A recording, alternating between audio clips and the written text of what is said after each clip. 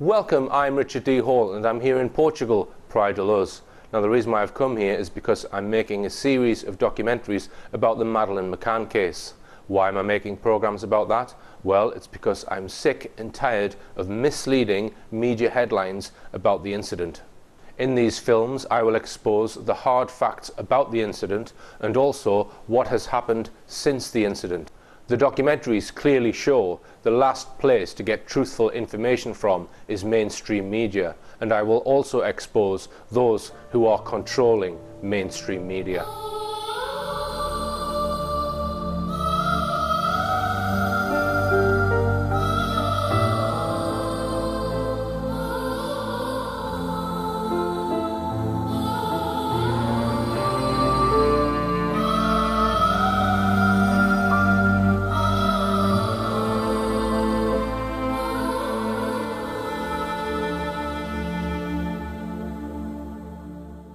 I want to start by pointing out the reason these films are being produced. It is not because I have any particular interest in personal tragedy type stories and all the emotions that go with them. It is because this case demonstrates how establishment organisations such as TV and media, including the BBC, the government, the Prime Minister, the Cabinet Office and government agencies, British intelligence and Scotland Yard are used nefariously for a range of purposes that most people are not aware of. It is the cancer within and the blatant corruption at play in these organisations that I am exposing in these films. It is my belief that these elements of the establishment are in criminal hands, and the sooner this is exposed to a wider audience, the better. In this film, I intend to put under the microscope one of the most important aspects of the Madeleine McCann case, and that is the question of what hard evidence there actually is of an abduction, or more particularly, what evidence we have that there was an abductor. There has been a bewildering variety of suspects, persons of interest, and people we want to eliminate from our inquiries paraded before us over the years by various police forces and the McCann's own private investigators. Here is a collection of just 14 of them, which the Daily Telegraph put together in 2009. In my previous documentaries, I have looked in some detail at the McCann's account of what they said they saw and did after discovering, they say, Madeleine's empty bed. I examined the contradictions, the changes of story and the physical evidence of what the police found, or didn't find, in the McCann's apartment. I quoted from the interim police report of Inspector Tavares de Almeida, which he signed off on the 10th of September 2007, just a day after the McCanns returned to England, having been made suspects in Madeleine's disappearance. Speaking of the McCann's apartment, the inspector wrote, for example, "There is strong evidence that the crime scene was altered and furniture was moved around. Those changes are indications that the abduction was a stage-managed hoax. As time went by, the abduction scenario was not confirmed. The abduction hypothesis did not stand up." His overall conclusions were devastating. Madeleine McCann died in apartment 5A at the Ocean Club Resort in Praia de Luz.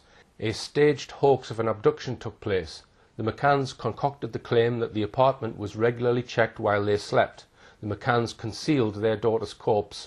From what has been established up to now, everything indicates that the McCanns, in self-defence, did not want to deliver up Madeleine's corpse. There is therefore a strong possibility that it was moved from the initial place where she died. We know from the Portuguese police reports, which were publicly disclosed on DVDs in July 2008, that there was no physical evidence of an abductor. No fingerprints, no DNA, nothing in the apartment that suggested an intruder. We saw in my previous film how the McCanns spoke to friends and family who then told the media that someone had jemmied open the shutters and broken them. This was then proven to be false within the first 24 hours.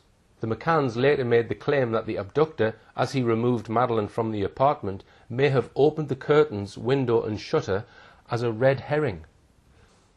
In order to sustain a claim that Madeleine was abducted, evidence of an abductor is required. The McCanns got it from one of their close friends, who was on holiday with them, Jane Tanner. She said she had seen an abductor the evening Madeleine disappeared, at about 9:15 p.m. And 5.5 months later, the McCann team produced this image of him. What I intend to show in my film is that this so-called abductor, said to have been seen by Jane, was most likely bogus, a phantom.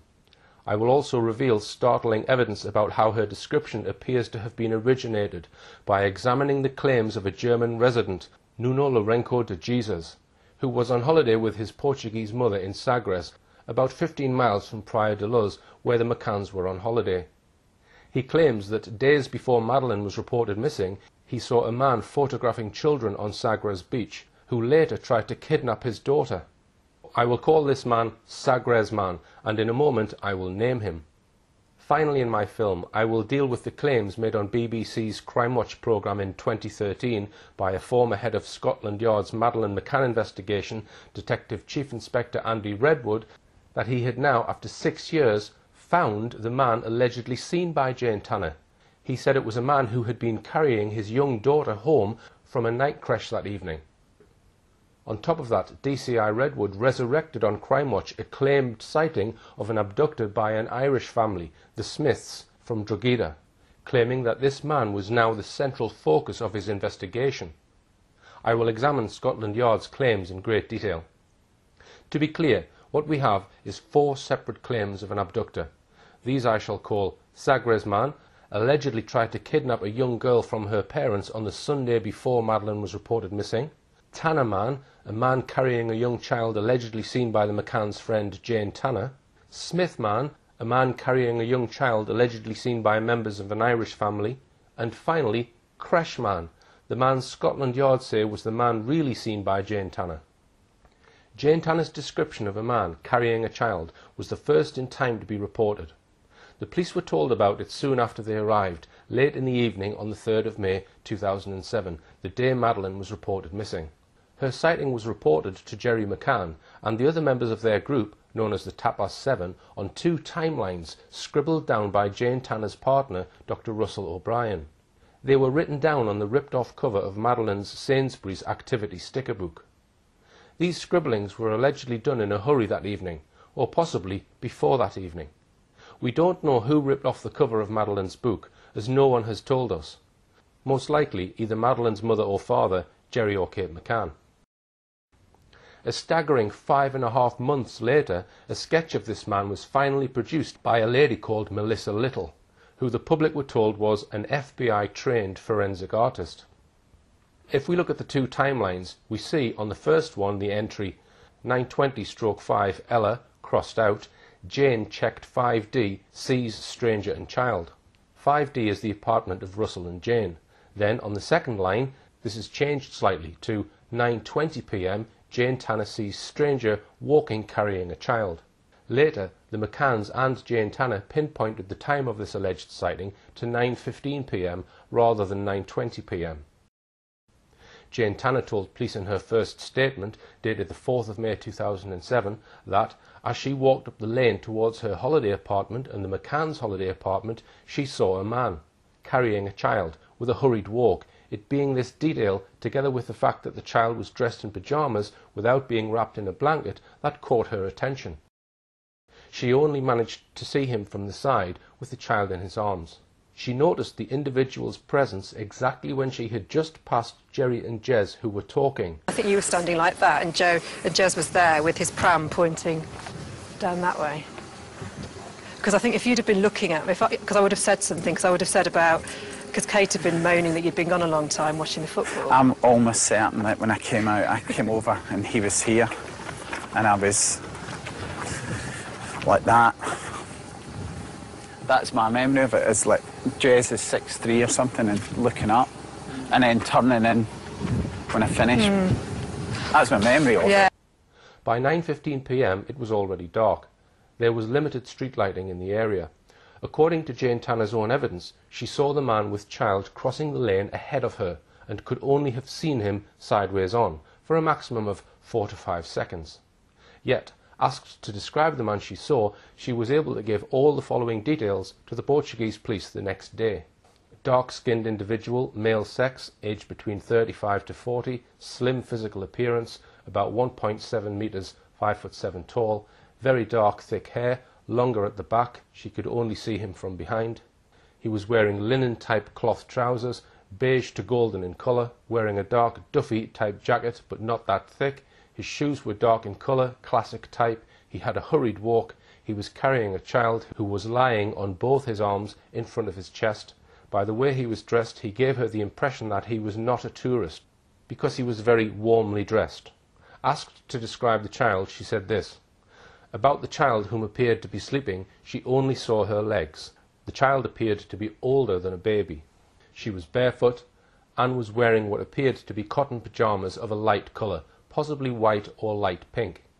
She is not certain, but has the impression a design on the pyjamas, possibly a floral pattern, but she's not certain." Her statement adds, "As regard these details, she does not know what Madeleine was wearing at the moment of her disappearance, because she did not talk to anyone about this. As to her concerns about the man she saw, she only spoke to Jerry about this, not entering into details, and to the police." Pausing there, how credible is it that her sighting appears on two timelines of the evening's events written out that very evening by Russell O'Brien, yet she claims not to have informed anyone in the group except Jerry McCann, and then later the police? Jane Tanner was later to explain that she hadn't told Kate McCann about her sighting because, since Madeleine was already missing, she didn't want to upset her any further. Again, how credible is that? Let's just recap. She says she saw someone carrying a child. When the McCanns reported Madeleine missing, Jane Tanner told Jerry McCann about the sighting. Russell O'Brien wrote it down on the two timeline sheets on Madeleine's sticker book. It must be perfectly obvious that a group of people worried sick about a missing child, one of whom had allegedly seen a man carrying a young girl clad only in pyjamas, would immediately have got together with Jane and fired question after question at her, such as: how old was the child? What was she wearing? What was the man wearing? What did he look like? Which way was he heading? Was anyone with him? Yet, according to the McCanns and Jane, this never happened. You would also expect the rest of the group to ask Jerry, Kate, what was Madeleine wearing when she was taken? Yet in Jane's statement, as we've just seen, she said she, Jane, does not know what Madeleine was wearing at the moment of her disappearance because she did not talk to anyone about this.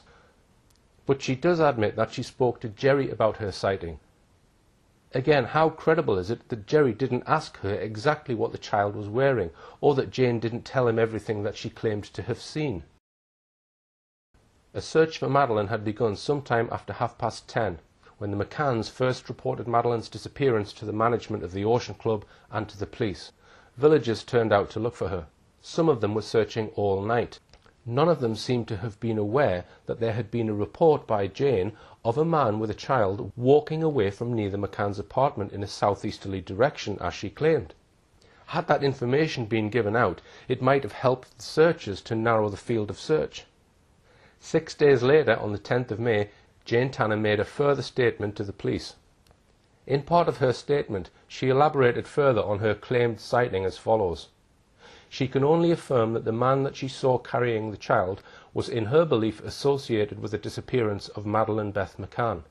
Confronted with the information that the tracker dog teams had followed the scent trails, in which, purportedly, Madeleine Beth McCann had not passed the intersection where she indicated a man carried a child, she affirmed immediately that she was not lying, maintaining the honesty of her initial version.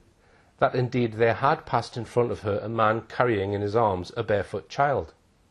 At the time she had not paid him much attention, because it is common at the Ocean Club for children to pass in the arms of their parents between the creche and their respective homes, when they have collected them from babysitting service. Only it was strange that the child had no cover blanket, and the way the man walked rapidly, and how he was dressed.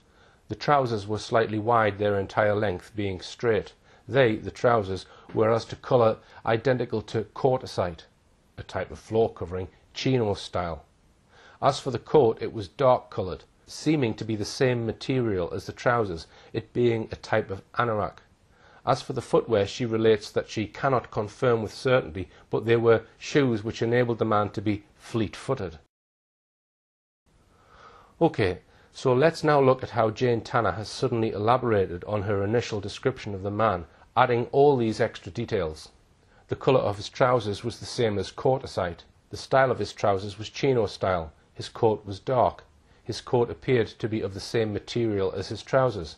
The coat was a type of anorak. The shoes were of a type that enabled the man to be fleet-footed, whatever that means.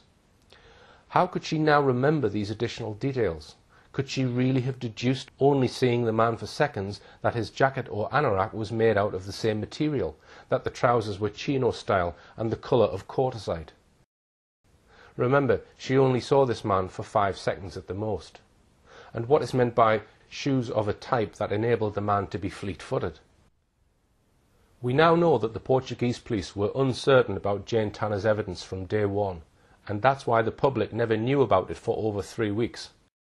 If we refer back for a moment to the extensive report of Inspector de Almeida, we can soon see why.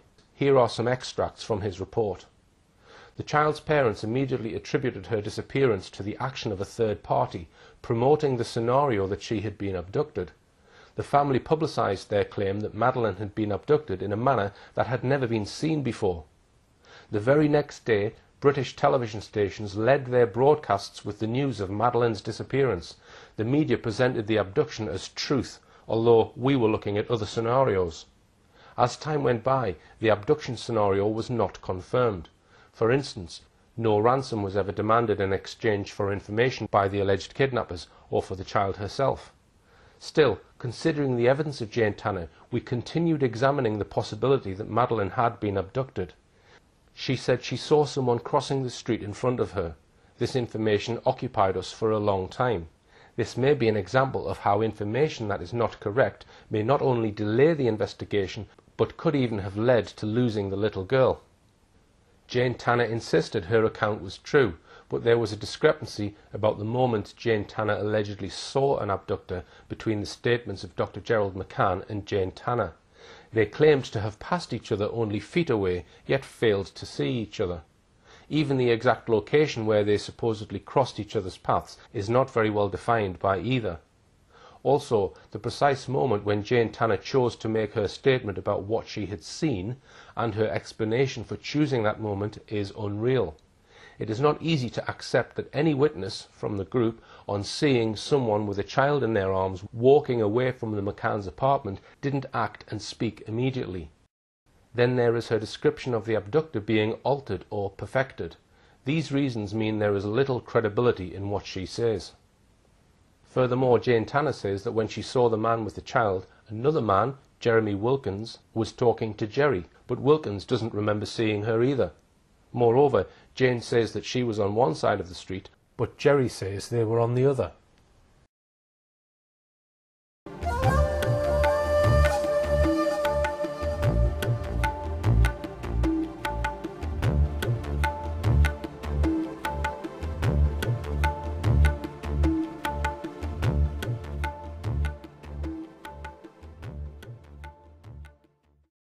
Yet another indication that Jane Tanner's story may have been a fabrication comes from Kate and Jerry McCann themselves.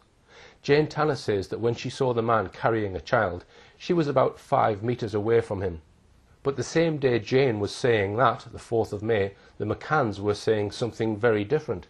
Kate McCann told the police, Jane, when she went to her apartment to see the children at around 9:15 p.m, saw from the back, about 50 meters away, on the perimeter road of the club, a long-haired person in what she thinks were jeans, with a child in his arms and walking very quickly, but she is better able to tell you about that herself. Jerry McCann said the same.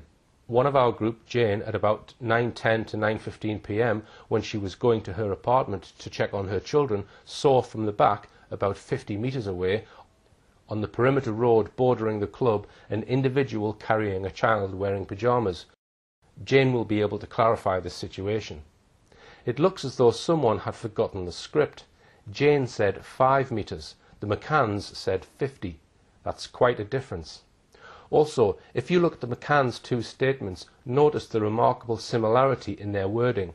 Jane went to her apartment, saw the man from the back, 50 meters, perimeter road, carrying a child wearing pyjamas. Jane can tell you more. So could this suggest people trying to remember a script? In October 2014, I managed to meet with a senior former member of the McCann's own UK-based Find Madeleine investigation team. Now, very recently, somebody called Brenda Leyland, who had allegedly been sending messages on the internet about her opinions of the McCanns, was doorstepped by a Sky journalist, and she then fled her home and then went to stay in a hotel, and she was found shortly after that dead. Now, I'm not sure what the cause of her death was. It said in the media that the death was not suspicious. How can it not be suspicious if she's fled her home under stress and then suddenly she's found dead the following day? Now, the person that mainstream media should have doorstepped, I have come to try and speak to today. That is somebody called, and I'm sitting outside the block of flats where he lives. Worked for the McCanns for 6 months, and in that 6 months he had an insight into the true investigation, quotes, investigation, into allegedly trying to find Madeleine. This man, who worked for the McCanns for 6 months, told me that he forensically examined all of Jane Tanner's statements, as we have just done, and he thought that none of what she said could have happened.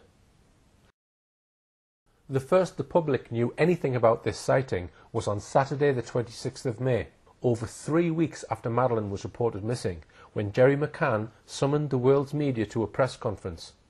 I could not find a video clip of this announcement online anywhere, so I will quote it for you. Jerry McCann stated, "Good afternoon.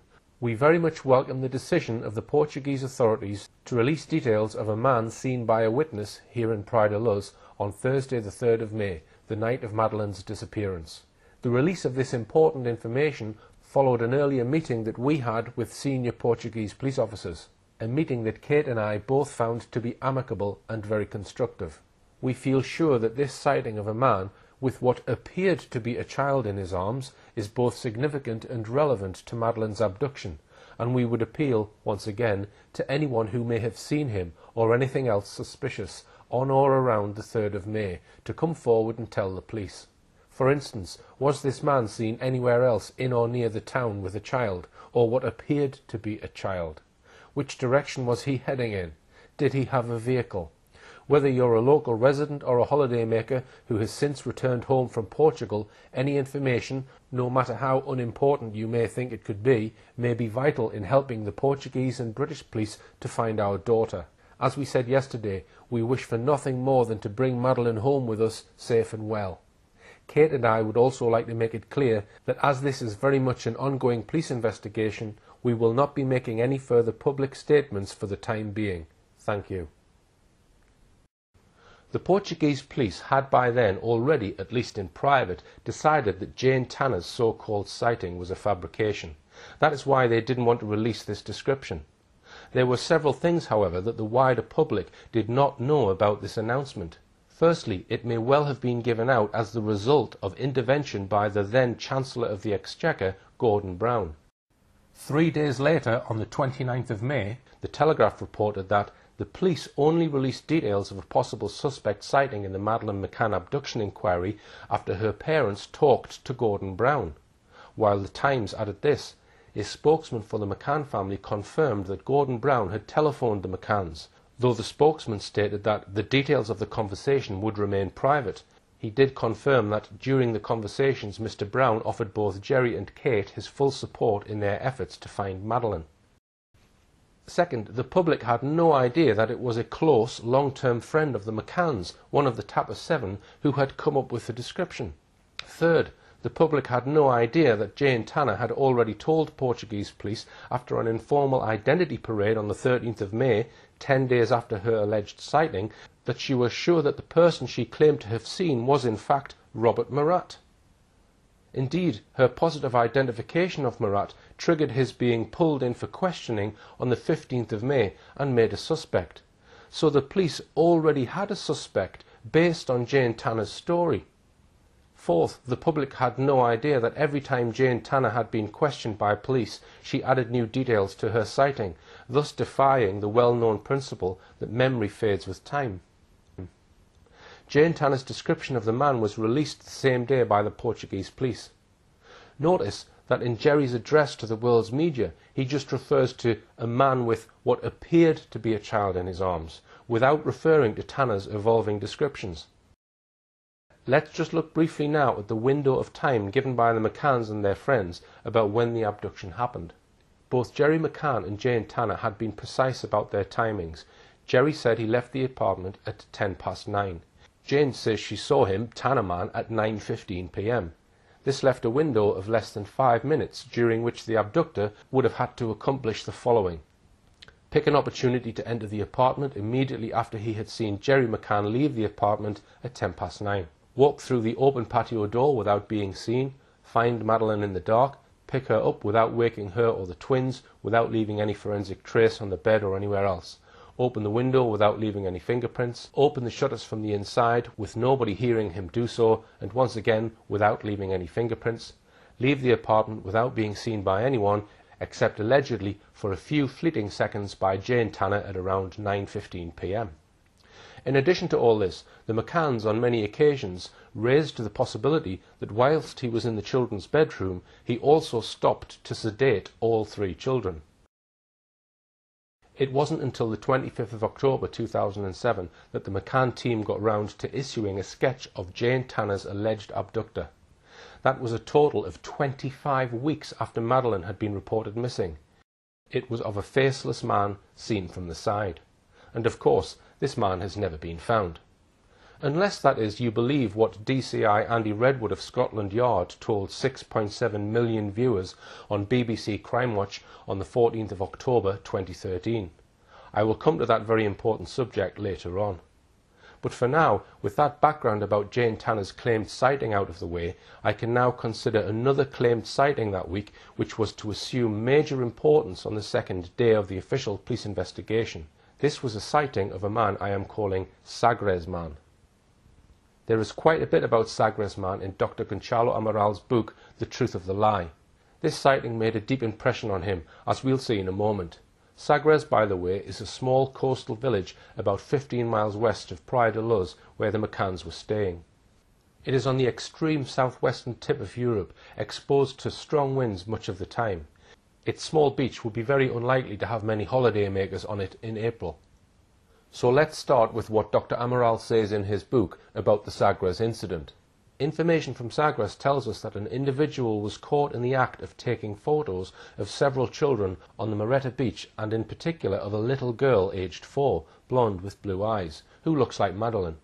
It was the little girl's father who noticed him. This 40-year-old man wearing glasses tells the investigators that the photographer tried to kidnap his daughter in the afternoon on April the 26th in Sagres. He allegedly then fled in a hired car with a woman in the passenger seat.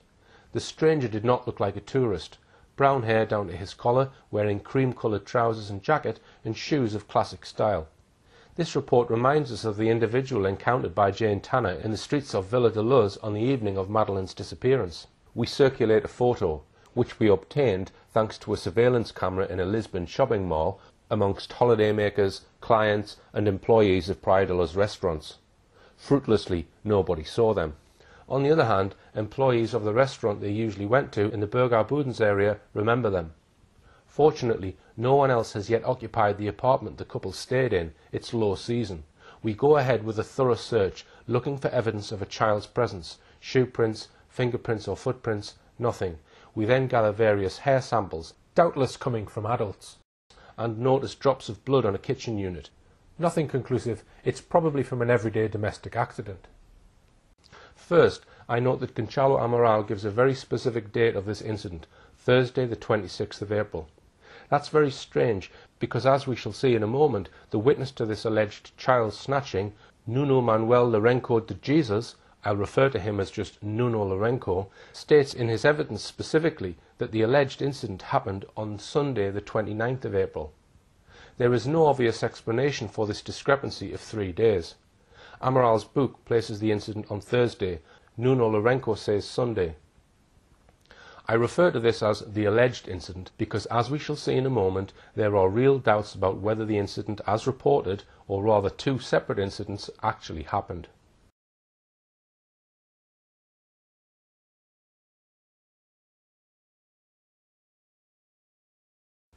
We'll see why this man is said to be a paedophile in a moment, but let's examine first how Amaral describes the alleged paedophile based on Nuno Lourenço's description.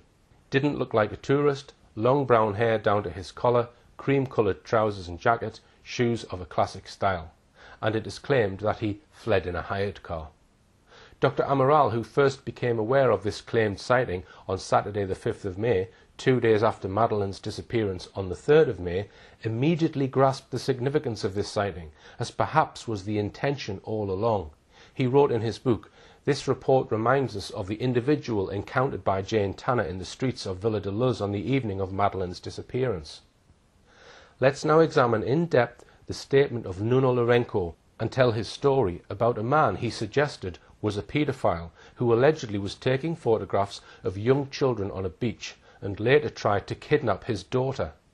As we'll see in a moment, the man turned out to be a Polish man from Warsaw named Wojciech Krakowski, on a week's holiday in the area, either with his wife or a lady friend. There are a number of very curious features surrounding the story. Nuno Lourenço told his police interviewer, Inspector João Carlos, that he is a Portuguese citizen who emigrated to Germany 14 years previously in 1993. Lourenço says he is the father of a girl aged nearly 4 and a boy almost 3. He says he was on holiday with his wife and children from the 22nd of April to the 13th of May, staying with his mother in Sagres. He goes on to give these details. On Sunday the 29th of April 2007, he says he had just returned his rental car and walked to the nearby Marita Beach in Sagres, arriving there about 3 p.m. It is not clear why he handed in his rental car that day. According to his statement, by that day he had only been there a week and still had 2 weeks to go on his holiday. They, his wife and 2 children, all went to the play area, he says. He continues that between 4 p.m. and 5 p.m. he noticed a man holding a small silver-coloured camera who was sneakily taking pictures of children on the beach by covertly clicking a camera held near his waist. Lourenço even tells us that he was close enough to hear the clicking of his camera. The man then, says Lourenço, went on to take 3 or 4 pictures of Lourenço's children. Lourenço then saw him take pictures of 2 more boys, aged about 9 and 5, who were close by and playing with a ball, who were from another Sagres family he already knew. In the English translation of Nuno Lourenço's statement, it states that he had begun staring at this man with a camera indignantly and aggressively, but apparently did not actually confront him. Lourenço adds that before the man left the area, he sneakily took more pictures of all 4 children and of other children, this time with a camera held to his eye. Furthermore, says Lourenço, he also got on his knees in the sand to take additional photos. After this, says Nuno Lourenço, the man left and he did not see the individual and did not again think about the incident. Not only does he say that he did not think about it anymore, but there is no indication that it ever occurred to Lourenço at this point to contact the police. Lourenço then says that at around 6 to 6:30 p.m. the same day, it got a bit colder, so they left the beach and headed towards the promenade to buy sweets at a pastry shop called Marreiros, about a quarter of a mile from the beach in Sagres. He and his family sat down, and as he was drinking coffee, he spotted the same man passing the pastry shop and heading for the edge of the promenade. He then adds that the man entered the shop but left immediately and was constantly looking at children. Lourenço continues in the English translation of his statement. As the man left the pastry shop, his 3-year-old daughter began racing around the tables as they were ready to leave. Seeing this, the man began to walk rapidly towards Lourenço's daughter as the family were leaving the shop. By chance, his daughter stopped next to him as the man appeared to try to stop them from leaving. The man went into the pastry shop once again and left without buying anything. He then went to the back of a local kiosk. Lourenço then says that he has no doubt that the man intended to abduct his daughter. Therefore, he says, he got out his mobile phone and began taking various pictures of the man. He did so in front of the man so that he would clearly see that he was taking pictures of him. Then Lourenço explains to Inspector Carlos that the photo didn't come out on his mobile because he had his finger on the camera lens. Curiously, although he says he took pictures in the plural of this man, he only refers to a photo, singular, not coming out. Another point here, is it common for a mobile phone to fail because of a finger over its lens? Lourenço goes on to explain that the man had left the kiosk area. Lourenço followed him. He noticed that the man was now sitting behind the wheel of a newish grey Renault car. Lourenço, who must have taken a biro or pencil down to the beach with him, and some paper, now tells us that he noted the registration number on a piece of paper. A few minutes later, however, he tells us that he threw this piece of paper into a rubbish bin or flung it on the ground, he can't remember which, as he didn't think it would be of any further use. Here we have two more points of interest. Once again, despite what he says is this dramatic attempt to snatch his young daughter, he still doesn't even think of contacting the police, nor does he bother to keep the registration number of the car in which the man has driven off. These are more issues that increase one's doubts about the entire story. Then we are told this. Lourenco saw that there was a woman in the passenger seat. He managed to take a photo of the car, which his camera said was taken at 6:08 p.m. on Sunday the 29th of April. At least he didn't have his finger in front of the lens this time. And maybe that's because this time he claims that he was taking a photo on his camera, not on his mobile phone. Yet he told the police nothing in his statement about going to get his camera. Has he now got both a mobile phone and a camera? The car is then said to have driven off in the direction of Sagres Fortaleza. Here are the two photos said to have been taken by Lourenco that evening. It is not possible from this photograph to see if anyone was in the car, but that is Lourenco's story, i.e. that when he took this photograph, Wojciech Krakowski and his wife were both in the car, presumably about to drive off in haste. This would appear to be his only photograph of the entire incident. His daughter, he says, was nearly snatched by a paedophile brazenly taking pictures of young children on the beach. Yet, according to his account, for the next 5 days, he does nothing more about the incident.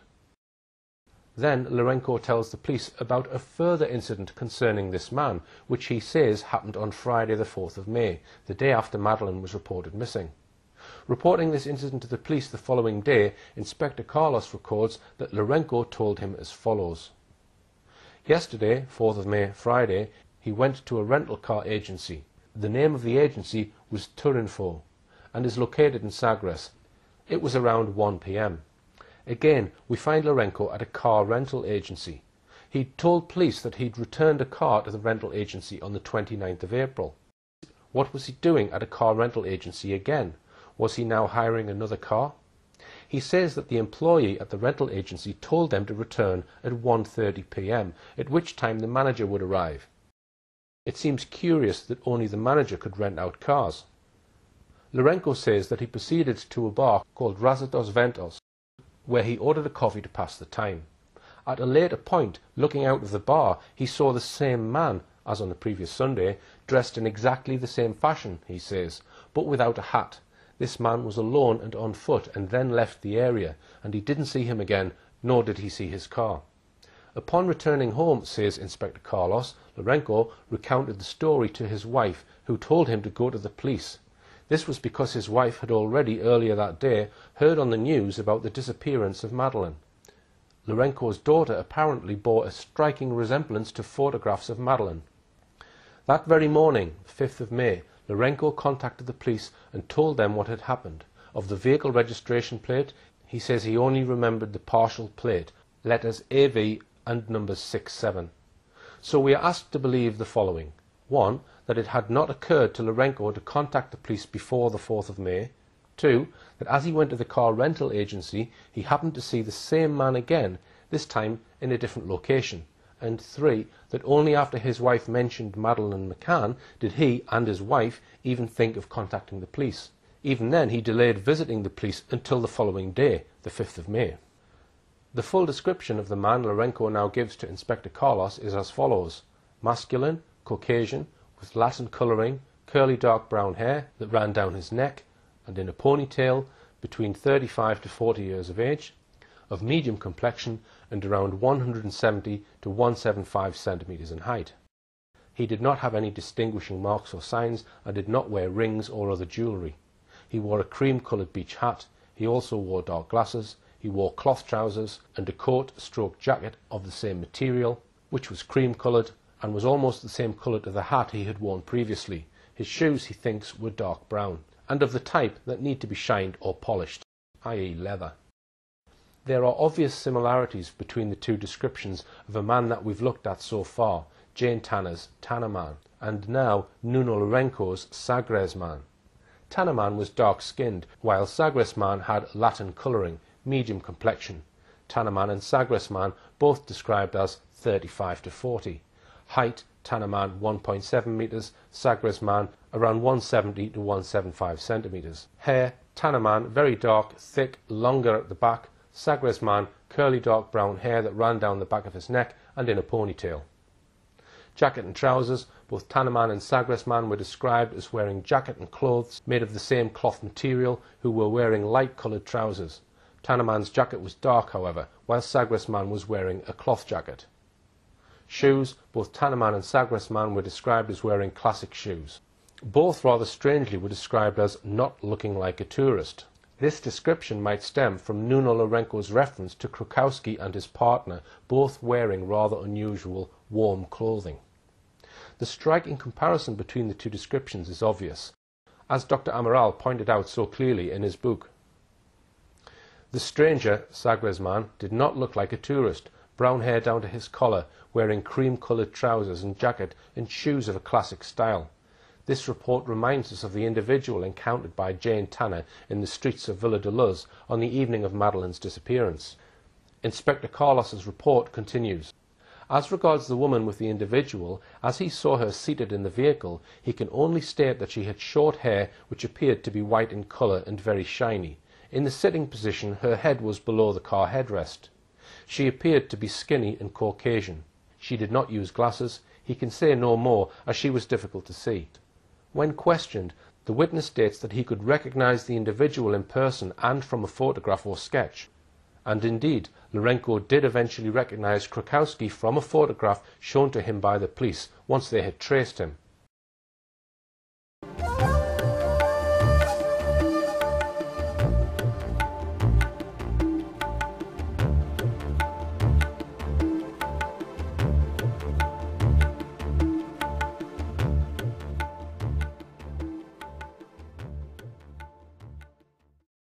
Let's just go back for a moment to the account in Dr. Amaral's book, published in July 2008. Thanks to the father's composure, he managed to take a photograph of the vehicle. It's not very clear and does not allow us to make out the number plate, but we succeed nonetheless in finding the car. The car hire firm provides us with the identity of the driver. He is a 40-year-old Polish man who was travelling with his wife. They arrived in Portugal on April the 28th from Berlin at Faro Airport. They hired a car and stayed in an apartment in Budens, near Praia de Luz. Unfortunately, on May the 5th at 7 a.m, they had already left, taking with them their camera and all the photographs from their holiday. We asked the German police through Interpol to monitor them as soon as they arrive in Berlin. All the passengers are questioned, but no one has seen a child looking like Madeleine. In Berlin, the couple take the train to return to Poland. Thus, the Polish trail comes to an end. We would like to have seen their photos, but that proved impossible. It's clear from this, then, that the Portuguese police rapidly set about finding the mystery photographer on Moreta Beach in Sagres, who turned out to be the 40-year-old Polish Wojciech Krukowski. Let's take a brief look into the Portuguese police files, what else they managed to establish about Krukowski. The Renault Clio vehicle, registration number 15AV67, was traced to the headquarters of a car rental company, Luz Car Rent-A-Car. The car was rented at Faro Airport on Saturday the 28th of April to Wojciech Krukowski. A hire contract drawn up by Nelson Martins, an employee of the agency, was found.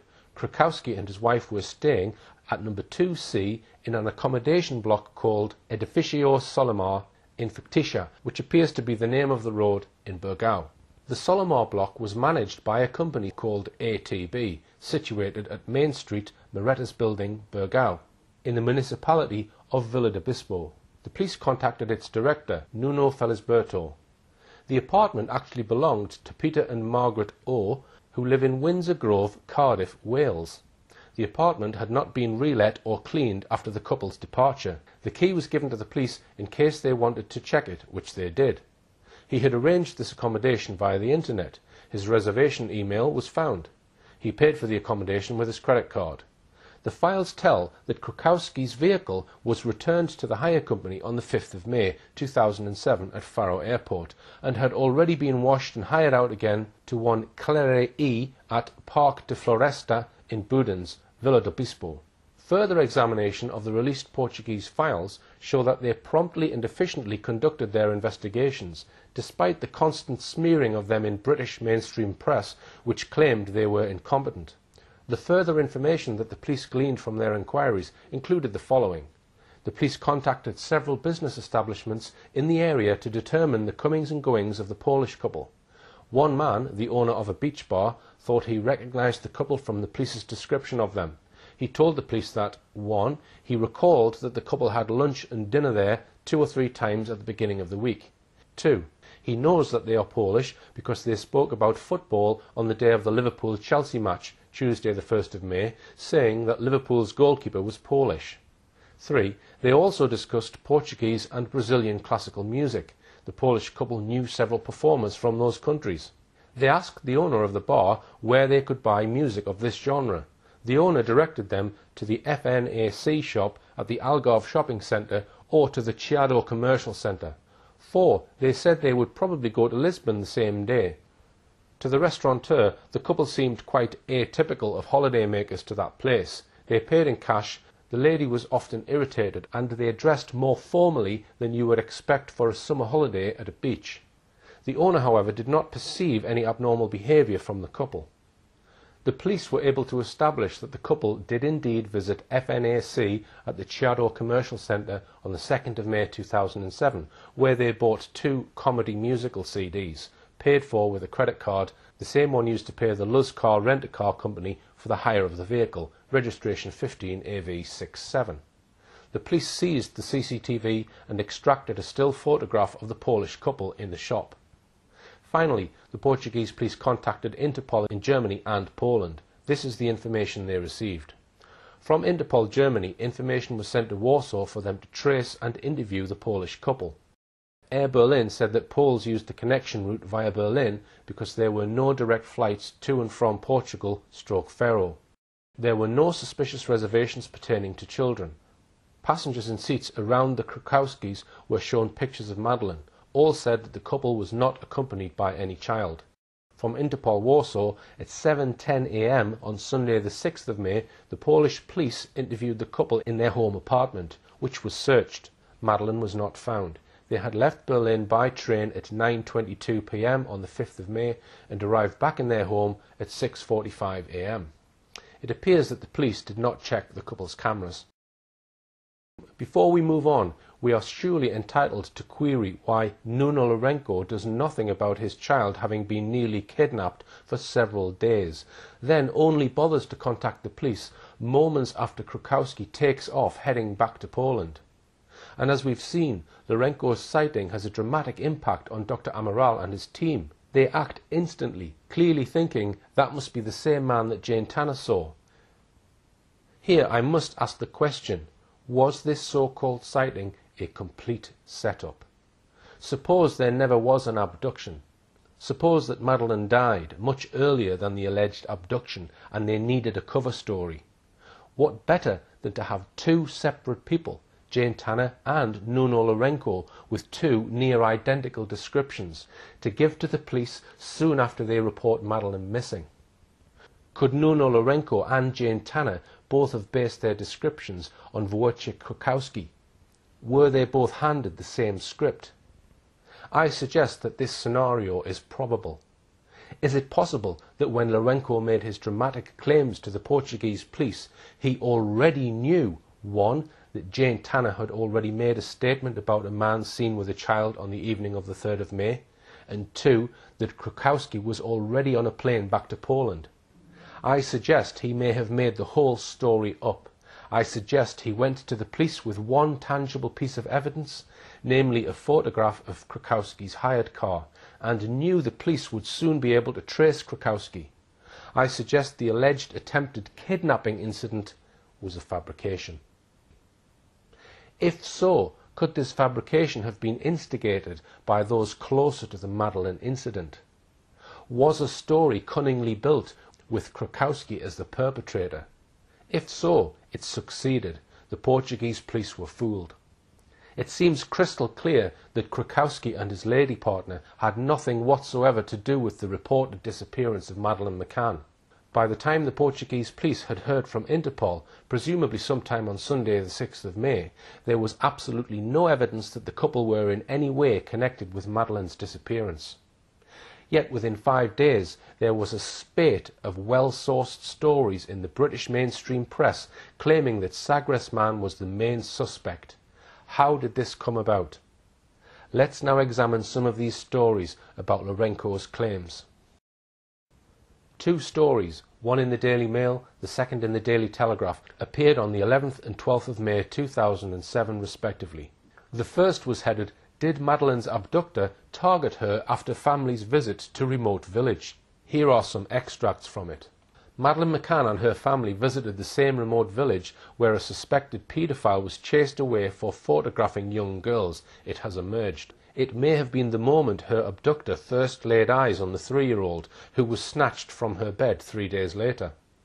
The McCann's day trip to pretty Sagres, 16 miles along the coast from Praia de Luz, coincided with reports of a balding man with a blonde woman taking sneaky pictures of youngsters. The sinister couple have become prime suspects in the hunt for missing Madeleine. A holidaymaker grew suspicious of them after the man began secretly snapping youngsters on the beach. When challenged, he fled in a car with the woman. Officers have now officially ended the ground search for missing Madeleine and are concentrating on evidence from witnesses.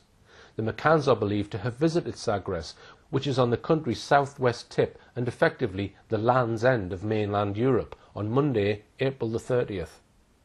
A shopkeeper in the town said she remembered them well. She said, "On the road into the town, Kate was holding Madeleine's hand. On the other side of the road was Jerry with a baby buggy. I remember thinking it odd to see him with a baby buggy because I thought the little girl was too old to need one." She said it was the same day as the stranger taking photographs, although other witnesses said that happened 2 days later. Either way, it seems possible that Madeleine's abductor was watching the beach at Sagres for some time. Holidaymaker Nuno Lourenco, who is from Sagres but now lives in Germany, was sitting at a cafe with his German wife and their 2 children when he noticed a man taking pictures of his 4-year-old blonde daughter and other children. He became so concerned at his behaviour that he took his own picture of the man, who was balding with long hair at the back, on his mobile phone. The picture is believed to have inspired Portuguese detectives to produce their infamous egg with hair photo fit of a suspect with a blank face and side-parted hair. It was also reported the police have identified 2 people caught on CCTV at a local petrol station as being a couple renting a holiday apartment in the chocolate box village of Burgau, 4 miles along the coast. A blonde woman with shoulder-length hair and a man with middle-parted hair, both about 40, ate breakfast on their terrace of the Solomar apartments, according to the Portuguese press. However, the apartment block in question was deserted and neighbours said they knew nothing about it. Let's pause there a moment and consider these elements of the story. The couple caught on CCTV at a local petrol station referred to in the article is, by the way, also Krakowski and is female. First, we note that this account differs from Dr. Gonçalo Amaral's account in his book. He writes that the photographer tried to kidnap his daughter. But in his first account of the alleged encounter in the Daily Mail of the 11th of May, we read of no such kidnap event. The report simply says that Lourenco noticed a man taking pictures of his 4-year-old blonde daughter and other children and became concerned at his behaviour. There's no mention of the claimed kidnap attempt outside the pastry shop. Amaral obviously had the advantage of seeing Lourenco's witness statement. Amaral clearly believed that Lourenco was a witness of truth. Second, we note how conveniently this story supports the early claims by the McCanns that their daughter was abducted, perhaps by a paedophile. This event, the McCanns' alleged visit to Sagres, which supposedly happened on the 30th of April, was described by the Daily Mail as possibly the moment her abductor first laid eyes on the 3-year-old who was snatched from her bed 3 days later. It was just so easy for the media and hence the public to make the connection. A man tries, so it is said, to snatch a 3-year-old blonde girl from the beach days before Madeleine is reported missing. Then the McCanns allegedly visit the same remote village of Sagres. It is claimed, in effect, that this photographer tried to snatch a 3-year-old girl on Sunday, then saw Madeleine and her parents in the village on Monday, and then 3 days later abducted her. It sounds far-fetched, but that is the narrative the Daily Mail readers were invited to follow. Third point, did the McCanns actually visit Sagres on the Monday, as claimed in this article? We have the witness of the shopkeeper, who according to Dr. Amaral remembered the McCanns well. She said, on the road into the town, Kate was holding Madeleine's hand. On the other side of the road was Jerry with a baby buggy. I remember thinking it odd to see him with a baby buggy because I thought the little girl was too old to need one. She said it was the same day as the stranger taking photographs, although other witnesses said that happened 2 days later. If the McCanns really were in Sagres on Monday the 30th of April, one key question is, how did they get there?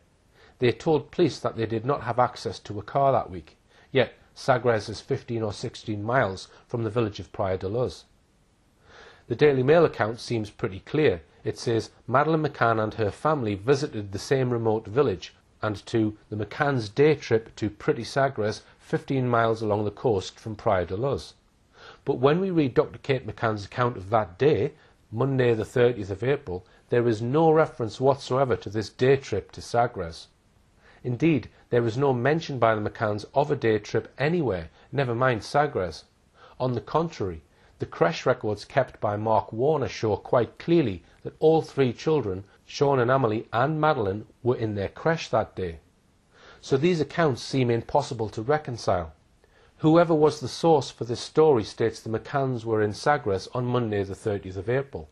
A shopkeeper remembers seeing Kate, Jerry, Madeleine and a buggy in Sagres, but no twins. And there is no mention of this claimed visit in Dr. Kate McCann's detailed account of that week. So what is the truth? Did they go on a day trip to Sagres that day or not? Where did this story of the day trip to Sagres really come from? The evidence that they were there that day or any other day comes only from 2 British newspapers which don't disclose their sources. The evidence from the unnamed woman who claims to have seen the McCanns and Madeleine but not the twins is suspect. So I suggest this visit to Sagres may have never happened. All the McCann's children were recorded in the creche register that day. Even if they did go to Sagres, creche evidence shows Madeleine was not with them, as claimed by the woman. It could have been a case of mistaken identity. And how did they get there? They didn't have a car and there was no regular bus service to and from Sagres. The claim that the McCanns were in Sagres that day seems quite unlikely.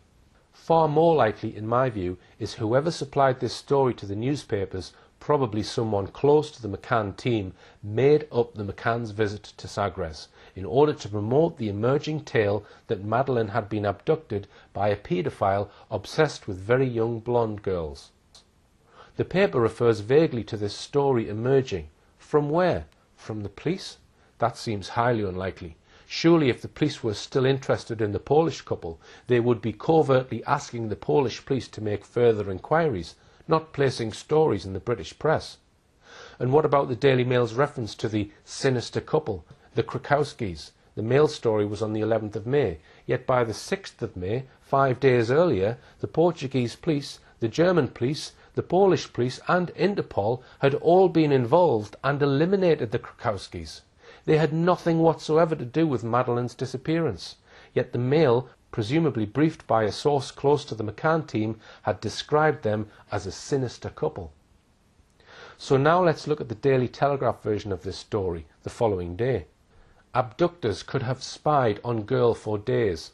Police were last night investigating whether Madeleine McCann was watched by her abductors 3 days before she was snatched.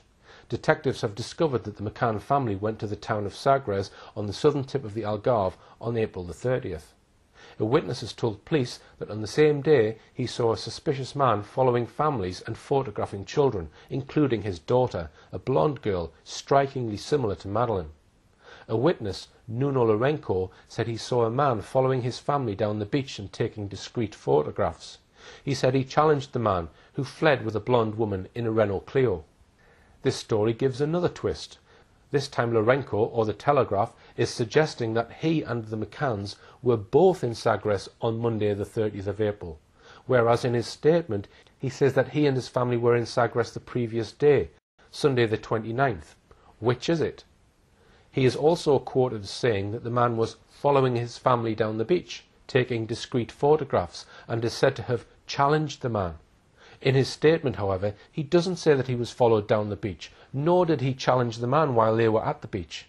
He says he only did so at a shop 2 hours later. The Telegraph article also proclaimed detectives have discovered that the McCann family went to the town of Sagres. As we have just seen, that claim is suspect. It seems there was precious little truth in either of these articles. So let's now conclude our look at the alleged sighting of Sagres man by examining a few more aspects of the story. We'll go back to Dr. Amaral's account of Sagres man, that is, Wojciech Krukowski. He writes in chapter 3, "We circulate a photo which we obtained thanks to a surveillance camera in a Lisbon shopping mall, amongst holidaymakers, clients and employees of Praia de Luz restaurants. Fruitlessly, nobody saw them. On the other hand, employees of the restaurant they usually went to in the Burgau Budens area remember them. The woman was usually in a bad mood, and both wore clothes totally inappropriate to the place and the time of year. The forensic police won't be able to investigate their hire vehicle, which we managed to locate, because it has already been rented out again. All that's left to us is to find the bin in which the cleaning team dumped the rubbish left in the vehicle. Analysis of the rubbish reveals nothing. Fortunately, no one else has yet occupied the apartment the couple stayed in. It's low season. We go ahead with a thorough search, looking for evidence of a child's presence, shoe prints, fingerprints or footprints. Nothing. We then gather various hair samples, doubtless coming from adults, and notice drops of blood on a kitchen unit. Nothing conclusive. It's probably from an everyday domestic accident. We know that the apartment that the couple was staying in was in Burgau Budens, known as the Solomar building. This apartment block in Burgau has interesting links to Robert Murat. His father's company actually built this block, and there are suggestions that the company, ATB, also continues to manage the block to this day.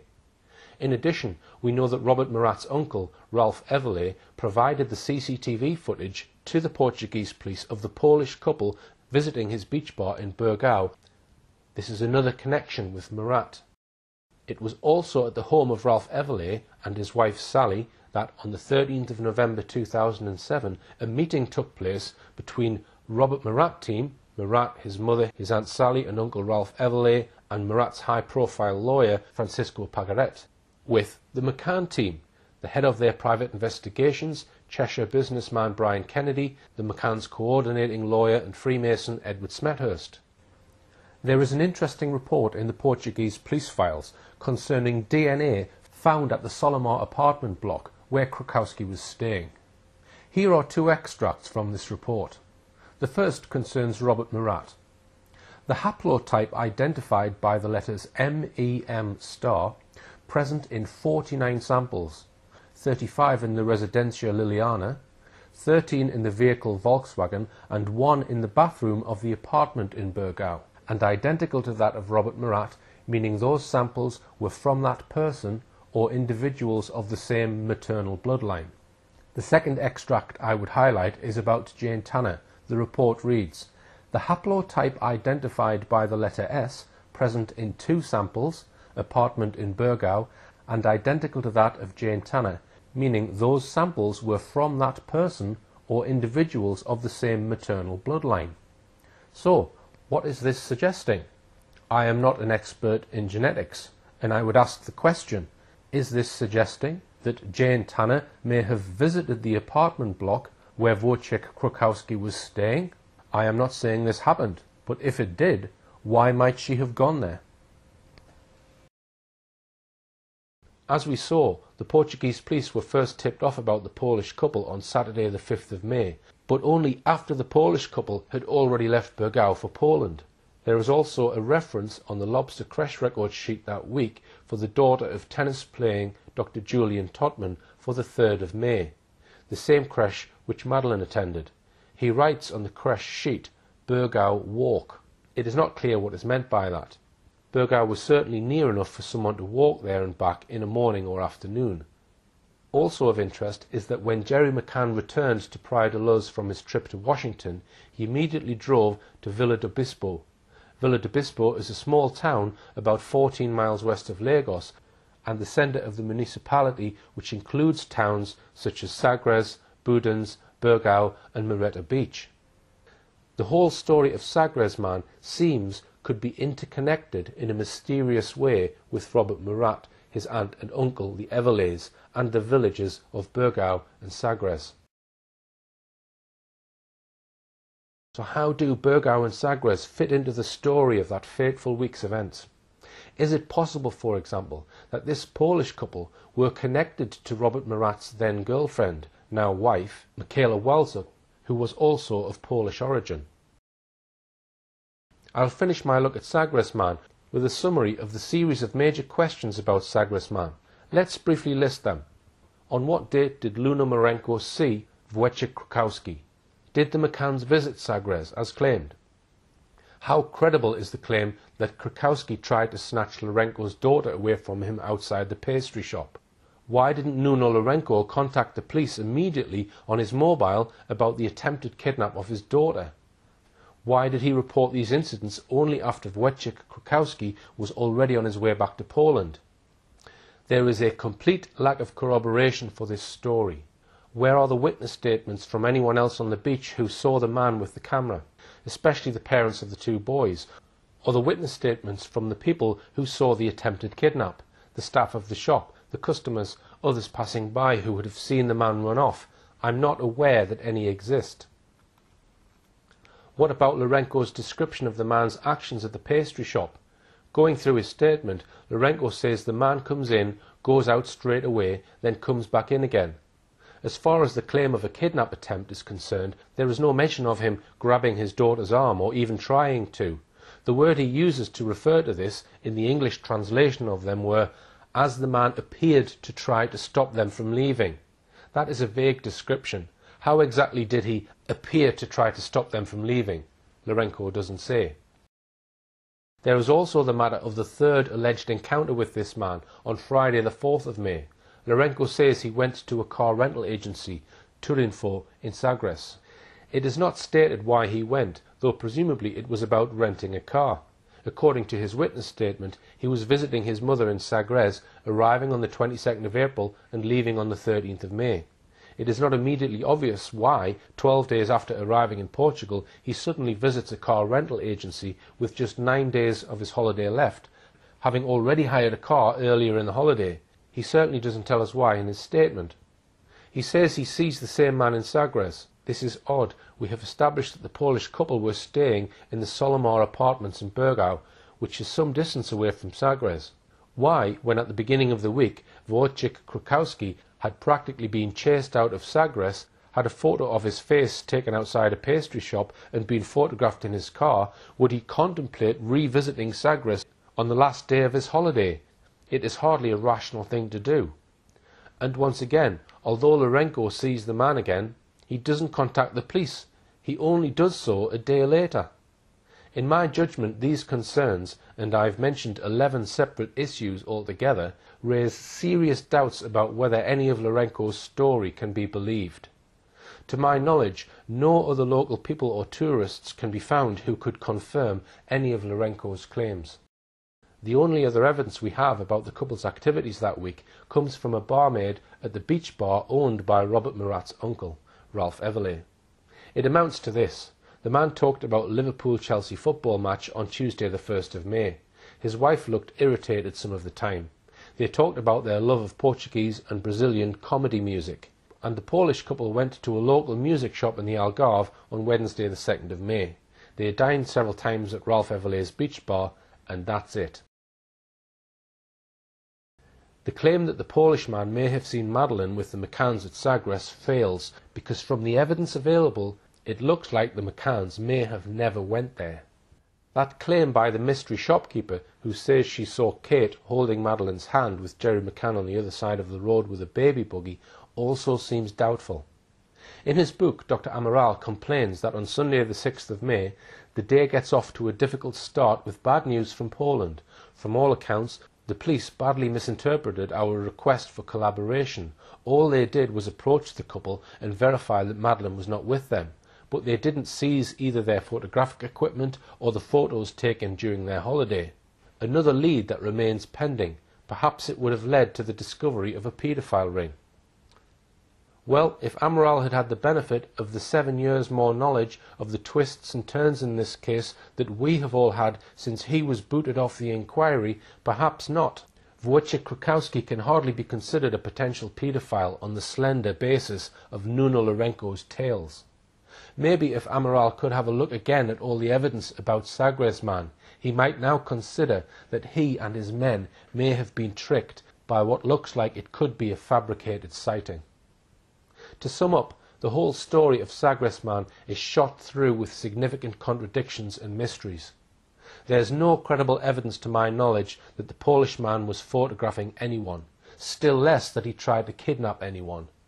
Was this a fabrication designed partly to put the Portuguese police off the scent and also to give an exciting news angle on Madeleine's abduction to the hungry British mainstream media? They certainly are burying this story.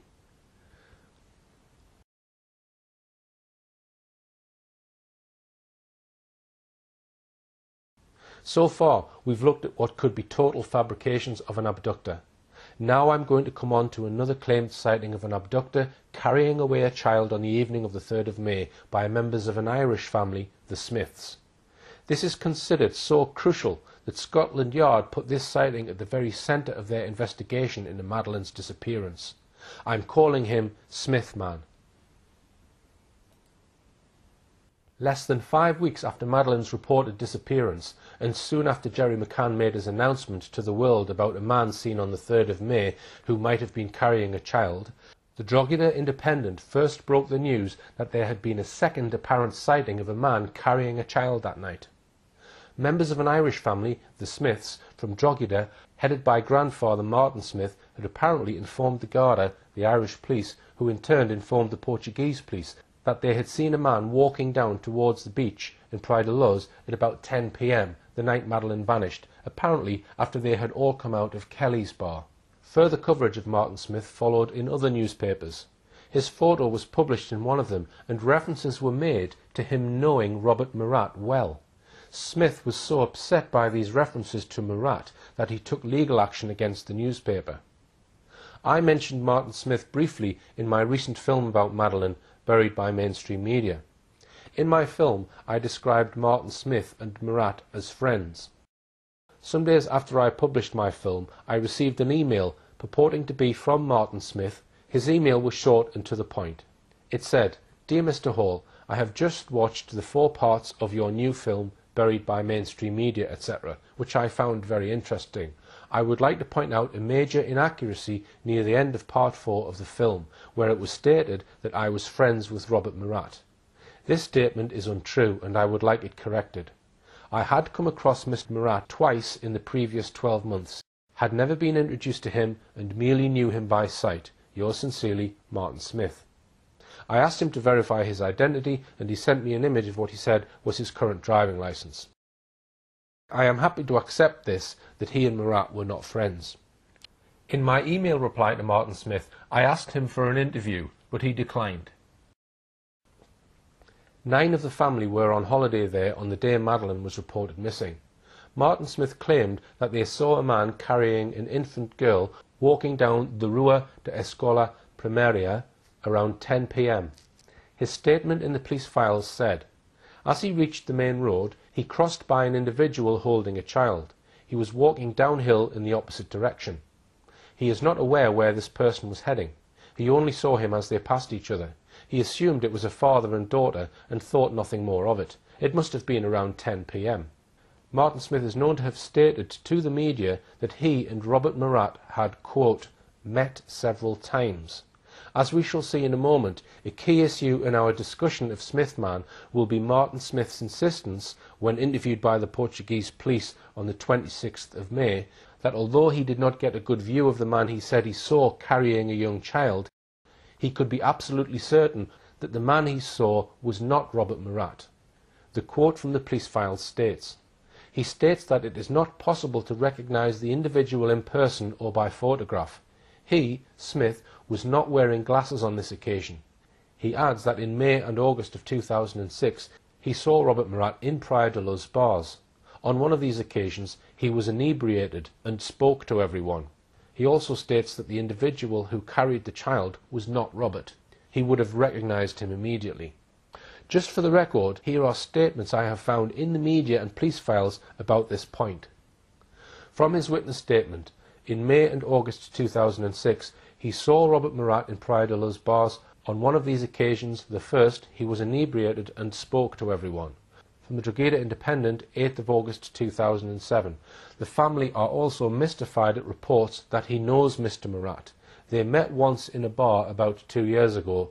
My dad would only know Mr. Murat by sight. On Sky News, 4th of January 2008, Martin Smith said, "I told police it was definitely not him because the man wasn't as big as Murat. I think I would have recognised him because I had met him several times previously." And finally, the Daily Mail, the 3rd of January 2008. Insisting he knew chief suspect Robert Murat visually for years, Mr. Smith told police the person he saw carrying a child could not be him.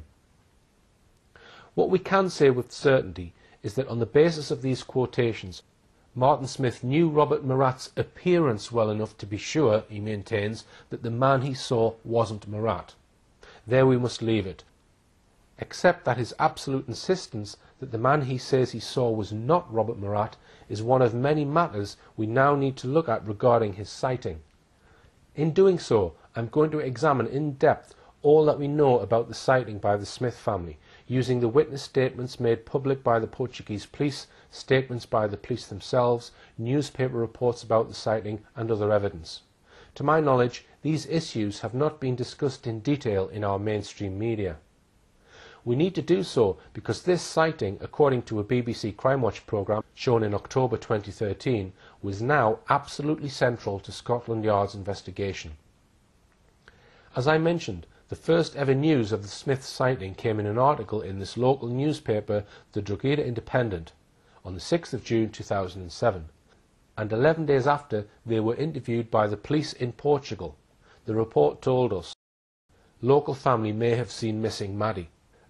The Drogheda family may have been the last people to see abducted 4-year-old Madeleine McCann in Portugal. The family is understood to have seen a child in the arms of a man on the night and at the time Madeleine was taken from her parents' apartment in Praia de Luz. They have reported the matter and recently gave statements to the Portuguese police. The Portuguese police have asked the family not to speak to the press in case they compromise their investigations. The family declined to give any details to the Drogheda Independent. It is not known who leaked this information to the Drogheda Independent. I will begin my examination of this sighting with an absolutely crucial aspect of it. That is, when Martin Smith and his family first told police about it. On the day Madeleine was reported missing by the McCanns, Martin Smith was holidaying at his holiday apartment in the Estra de Luz complex in Praia de Luz. With him were 8 other members of his family. His son Peter, his daughter-in-law Sheila and their 2 children aged 13 and 6, 2 other grandchildren aged 10 and 4, the children of his daughter Barbara. That made 9 of them altogether, 4 adults and 5 children.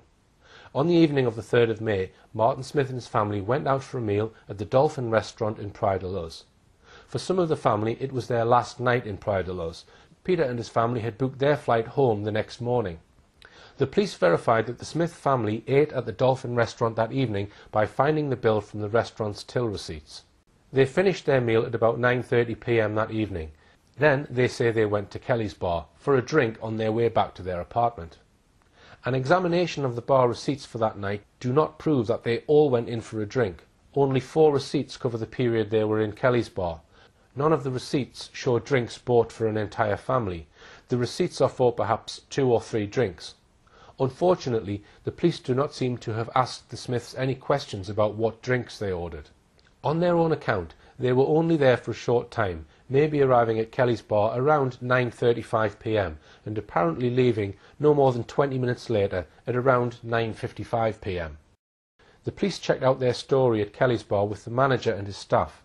A police statement said, "On the 10th of October at around 3 p.m. we went to Kelly's bar. We were received by an employee of the bar who had been on duty on the night of the 3rd of May 2007. When questioned whether she remembered the visit to the bar by witness Martin Smith and his family, she replied that she does not remember. Given the lapse of time between the events and because the bar is daily frequented by dozens of clients of different nationalities. So there is some doubt about whether all of them stopped off for a drink at Kelly's bar that night. One thing that would have confirmed their story is the CCTV camera outside the Estrella de Luz complex. Unfortunately, by the time the police got to examine it, all the footage that night had been wiped. The Smiths' account is of a man carrying a young blonde girl in pyjamas as the 9 members of the family were walking back to their apartment. Most of them say they remembered seeing him, although only 3 members that we know of made statements to the police. The Smiths say it was dark at the time they saw him, around 10 p.m. It was a cold, early May night, the temperature down to around 13 degrees centigrade. In the area where they saw him, the street lighting was weak. Each one glimpsed at him for a few seconds at the most as he walked past them. None of them say they got a clear view of his face. The 3 members of the family who made formal statements, Martin Smith, the grandfather, and his 2 children, Peter and Eva, each told police that if they ever saw this man again, they would not be able to recognize him.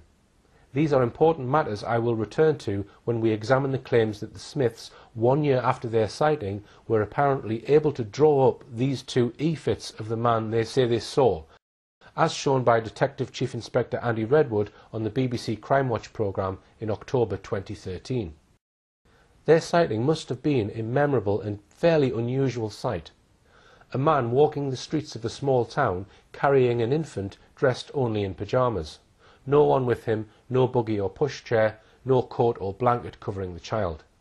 The following day in this village there was an international media storm. The whole of Praia de Luz and its surroundings were crawling with police officers, and hundreds of people from Praia de Luz and the surrounding villages were searching for Madeleine as well. The mainstream news media had clearly been tipped off very early that this was going to be a major story. Not only did Madeleine McCann become the top story at breakfast time the following day, but by lunchtime the world's media were descending on the small town in droves. By mid-morning could anyone have been unaware that a 3-year-old British girl was missing? Martin Smith, his wife, his daughter Eva and 2 grandchildren stayed in Praia de Luz for a further week, while his son Peter and his family flew home to Ireland. The next day, 5th of May, just the same. Villagers, police, camera crews, journalists, everywhere. Madeleine was the top news item in Portugal, Britain, Ireland and all over the world. The police and the media were appealing for anyone with information to come forward. The Smith family had apparently seen a man carrying a blonde girl clad only in pyjamas late on the night in question. And days went by, 5th, 6th, 7th, 8th, 9th of May. On Wednesday the 9th of May, Martin Smith and his family flew back to their home in Drogheda, Ireland. The 10th, the 11th, 12th, 13th, 14th and 15th went by. All this time, Madeleine remained top of the news on the TV and front pages of all the national newspapers in both Ireland and Britain. It wasn't until Wednesday the 16th of May, 13 days after Madeleine was reported missing, that the Smiths decided to report their sighting. So what was it, after 13 days of media frenzy, that prompted Martin Smith to contact the Irish police? Let us bear in mind that the one thing that Martin Smith was certain of when he made his formal statement to the police was that the man he claimed he'd seen for those fleeting few seconds was not Robert Murat. And why did he phone the police on that particular day, the 16th of May? Let's review what was happening to Robert Murat during this period. Murat is of English heritage but spent much of his early life in Portugal. He speaks fluent English and Portuguese. At the time the McCanns had their fateful holiday in Portugal, he was living part of the year in England and part in Portugal, where he had business interests. He had a young daughter in Norfolk, but was separated from his wife and going through a divorce. Whilst living in Norfolk, he acted as an official translator for Norfolk police.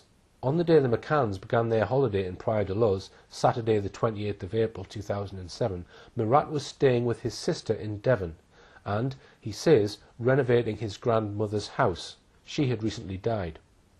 On Monday the 30th of April, just 2 days later, we know that he booked a ticket to fly to Portugal early the very next morning. According to Murat, he had been summoned to Portugal because he urgently needed to discuss his business affairs there. Murat had a girlfriend in Portugal, Michaela Walsuk. Her vision of events was that she had asked Murat to come over immediately because she was fed up waiting for Murat's divorce to come through. Had something happened the previous day, Sunday the 29th, which meant that he was urgently needed by someone?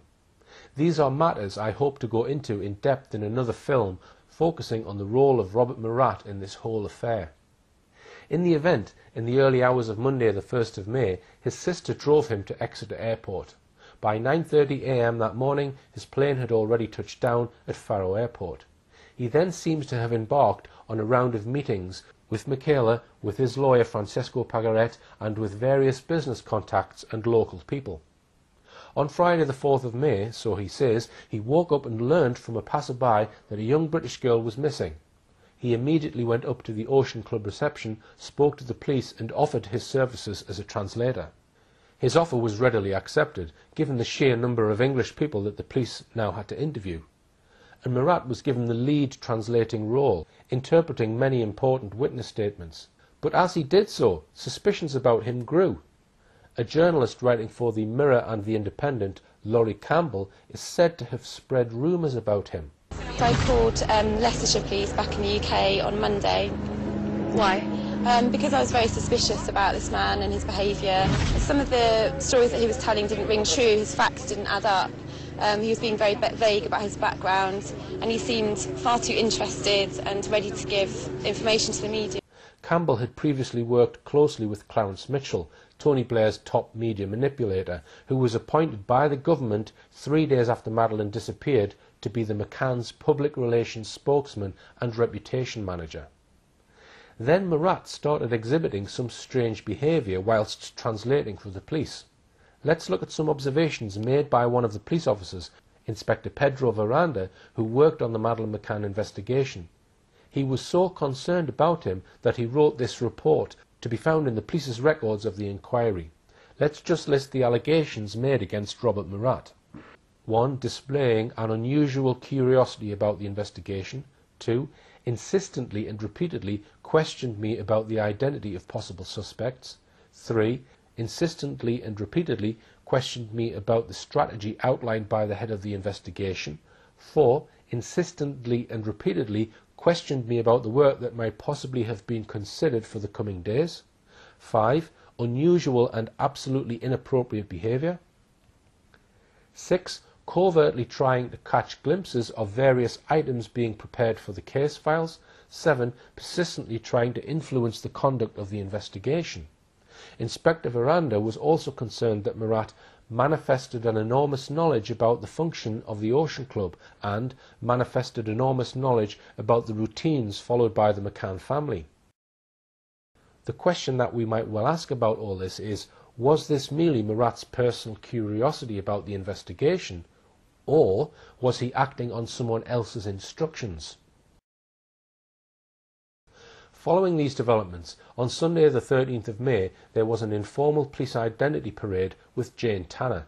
The police put her in a police van with a two-way mirror and caused several people to walk by the van. Robert Murat was one of those who walked by. As Dr. Gonçalo Amaral says in his book, Jane Tanner was adamant Robert Murat was the man she had seen carrying the child near the McCann's apartment 10 days earlier. As we may discuss in another film, Murat looked nothing like the man Tanner later sketched as the abductor. Later, Tanner admitted that she had been wrong to identify him. Not only did Jane Tanner insist that Murat was the abductor, but also MI5, the Child Exploitation and Online Protection Service, and criminal profilers for the British Security Services had been hard at work profiling Murat as the likely abductor. Now let's see how Gonçalo Amaral dealt with this issue in his book. He wrote, members of the British agency CEOP, Child Exploitation and Online Protection Centre, take a close interest in Murat and work to develop his psychological profile. The English specialists have continued to refine the profile of the suspect. There is a 90% chance that he is the guilty party. So it was that on Tuesday the 15th of May, on the basis of Tanner's insistence that Murat was the man with the child she'd seen on the evening of the 3rd of May, and on the basis of British intelligence officers saying that Murat fitted the likely profile of the abductor, the police pulled in Robert Murat for questioning. Immediately after his police interview, the police made Robert Murat the first formal suspect in the case.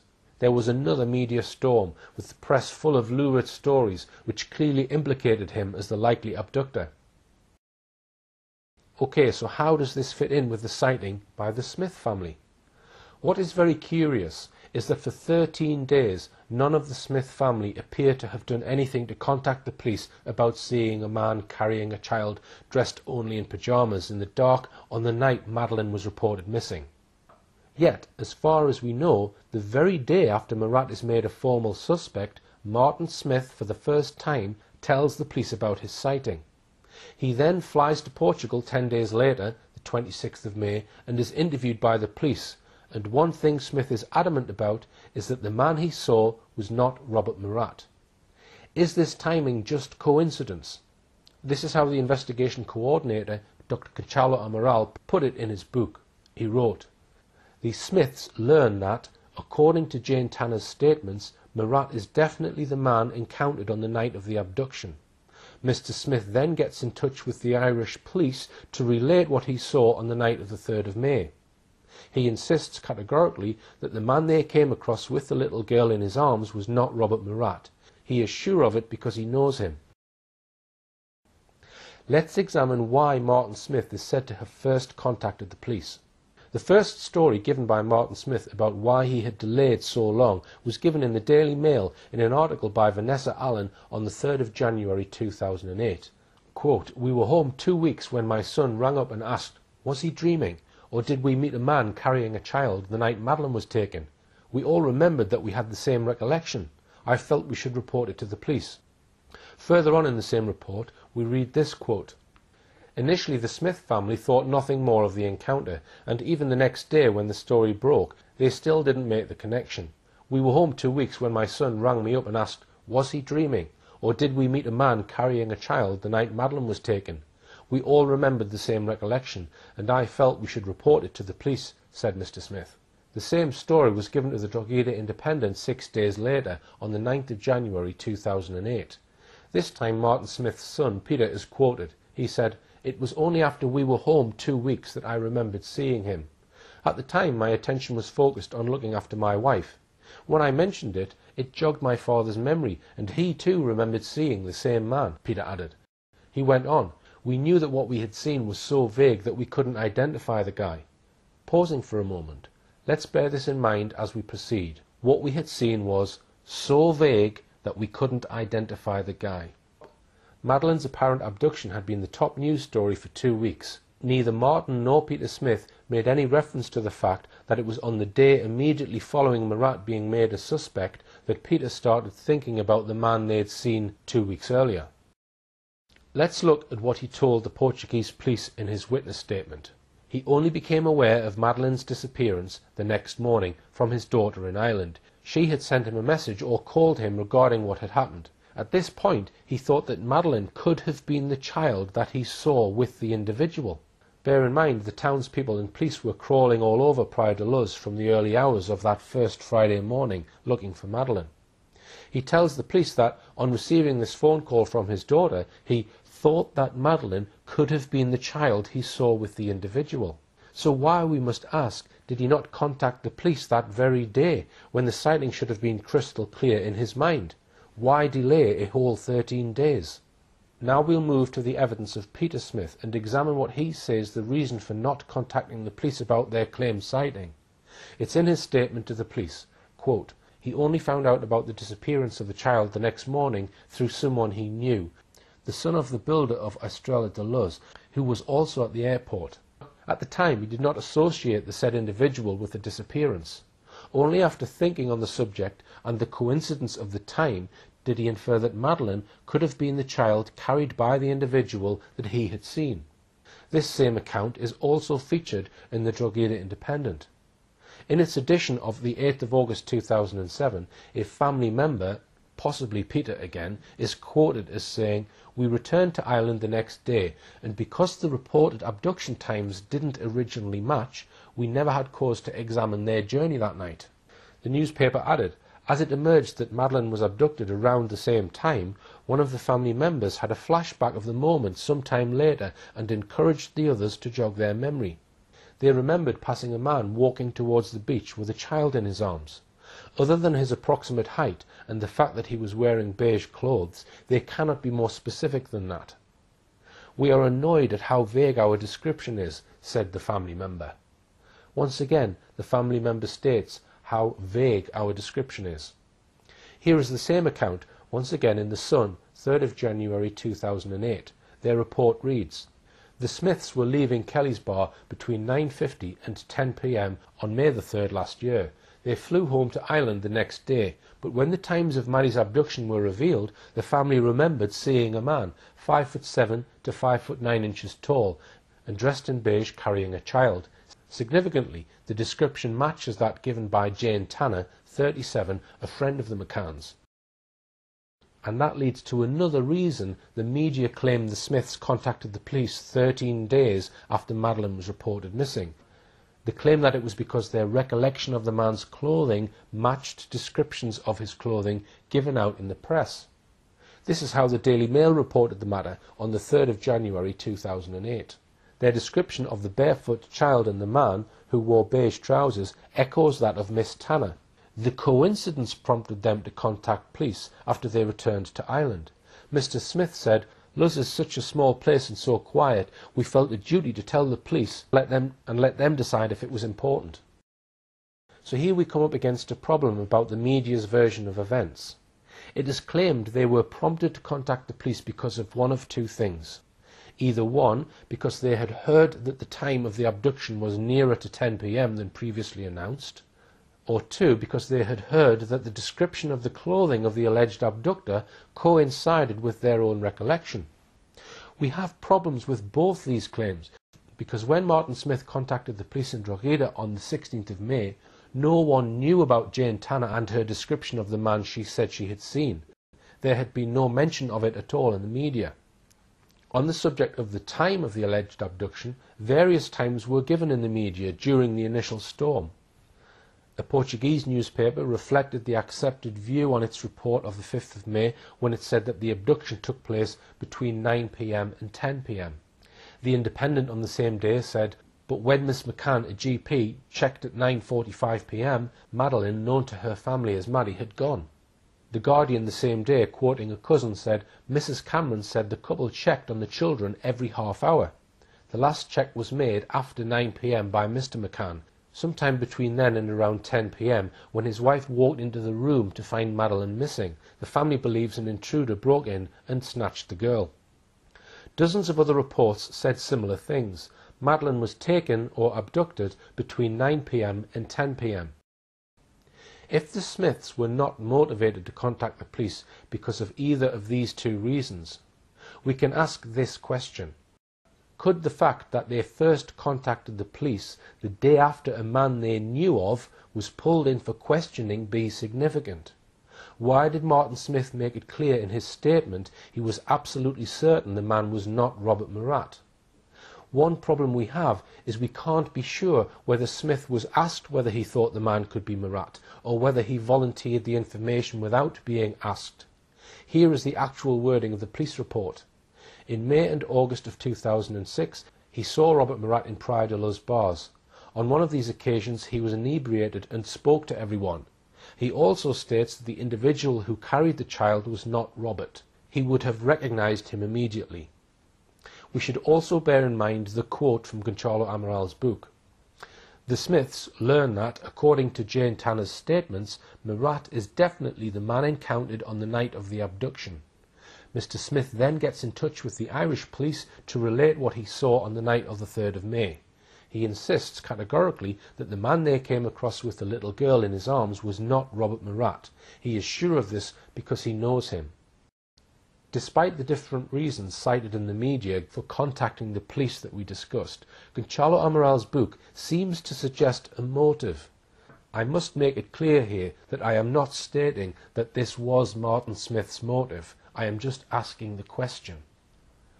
At the time Martin Smith contacted the police, it was known publicly that Murat had just been made a suspect. But there was no mention publicly that anyone had been seen carrying a child.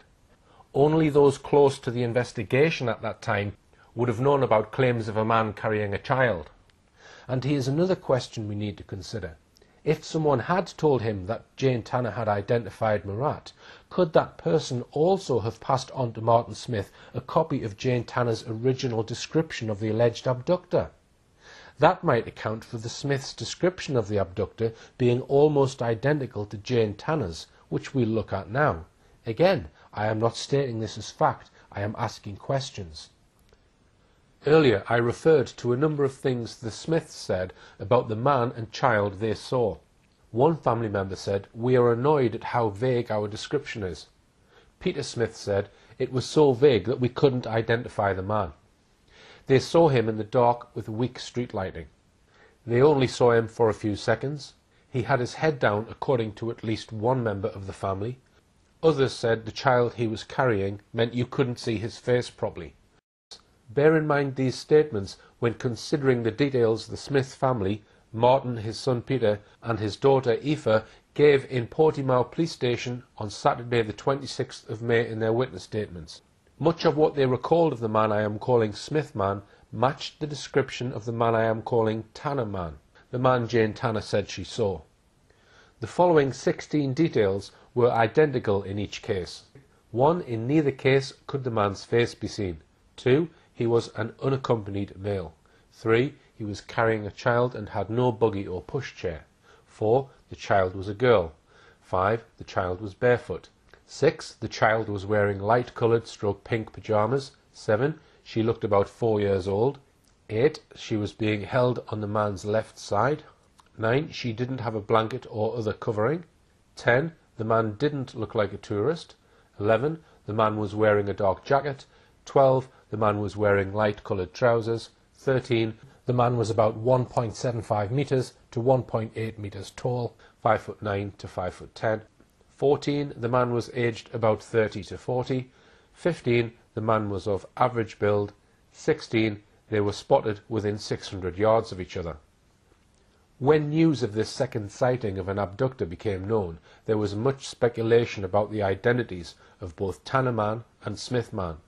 Some suggested that the descriptions were so close that it must be the same man.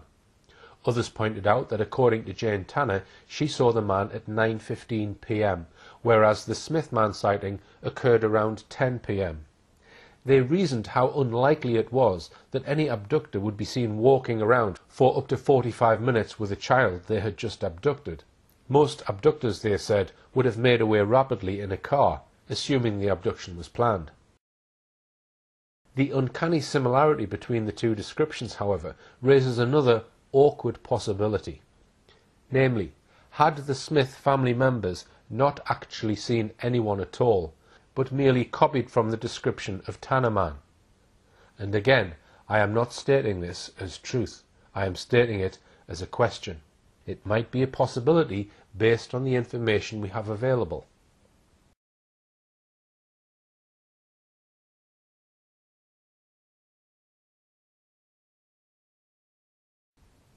Although no description of Tanner Man had yet been made public, the McCanns and their group of friends obviously knew of the description. So almost certainly Robert Murat would have known. After all, for several days following Madeleine's disappearance, he spent most of the day in the police station translating for a series of witnesses and talking to the police. I raise the possibility, although I am not saying this is true, that Martin Smith may have secretly been informed of Jane Tanner's description of Tanner Man, mainly because, as we've seen, the descriptions of Tanner Man and Smith Man are so strikingly similar. And again, I am not stating these as known facts, only hypothesizing based on what I know. I have asked Martin Smith in emails twice if he would be interviewed by me on camera to clear up these issues. On the first occasion he declined, and on the second, to date, he has not replied. In fact, I am not aware of any interviews the Smiths have given on camera. Earlier I suggested that the descriptions of both Sagres Man and Tanner Man could have been based on the same source, namely the oddly dressed Wojciech Krakowski. If in turn Smith Man was based on Tanner Man, then all three descriptions would turn out to be based on Wojciech Krakowski. Let's look at these descriptions. 1. The face. Sagres Man Caucasian with Latin colouring of medium complexion. Tanner man, dark-skinned individual, couldn't see his face. Smith man, difficult to see his face in the dark, didn't appear to have a beard or moustache. 2. The age. Sagres man, between 35 to 40 years of age. Tanner man, aged 35 to 40. Smith man, Martin Smith says 35 to 40. Peter Smith says about 35, maybe older, while Aoife Smith suggests 20 to 30. 3. Height. Sagres man, around 170 to 175 centimetres in height, 5'7" to 5'9". Tanner man, about 1.7 metres tall, 5'7". Smith man, Martin and Peter Smith say he was about 1.75 metres to 1.8 metres tall, 5'9" to 5'11". Aoife Smith says 1.7 to 1.75, 5'7" to 5'9". 4. The hair. Sagres man, curly dark brown hair that ran down to the back of his neck and in a ponytail. Tanner man, very dark, thick hair, longer at the back. Smith man, all the Smiths say his hair was brown and shortish. Aoife says his hair colour was light brown, thick and long on top. 5. The jacket. Sagres man, he wore a cream-coloured cloth coat stroke jacket of the same material as his trousers. Tanner man, wearing a dark Duffy type jacket, but not that thick, a sort of anorak of the same material as his trousers. Smith man, the man was wearing a dark jacket. Martin Smith couldn't remember what top the man was wearing when first questioned, but later remembered that he wore a darkish top. 6. The trousers. Sagres man, he wore cloth trousers of the same material as his jacket. Tanner man, he was wearing linen-type chino-style cloth trousers, beige to golden in colour, like quartzite, of the same material as his jacket. Smith man, the man was wearing light-coloured trousers. Aoife Smith says beige in colour, cotton fabric, thicker than linen. Martin Smith says he was wearing cream or beige-coloured cloth trousers in a classic cut. 7. The shoes. Sagres man, his shoes he thinks were dark brown and of the type that needed to be shined or polished, i.e. leather. In his book, Dr. Conchalo Amaral says they were shoes of a classic type. Tanner man, his shoes were dark in colour, classic type. Smith man, no comments made. 8. The build. Sagres man, no comment made. Tanner man, slim physical appearance. Smith man, the Smiths all say average build, except that Martin Smith says he had an average build, a bit on the thin side. 9. Not a tourist. Sagres man, no comment made, but Conchalo Amaral writes in his book, Chapter 3, the stranger did not look like a tourist. Tanner man, by the way he was dressed, he gave her the impression that he was not a tourist, because he was very warmly dressed. Smith man, the man didn't look like a tourist. The Portuguese police report Martin Smith's evidence on this point as follows. Urged, he states that the individual did not appear to be a tourist. He cannot explain this further. It was simply his perception given the individual's clothing. The three descriptions are not exactly the same, but the similarities are obvious.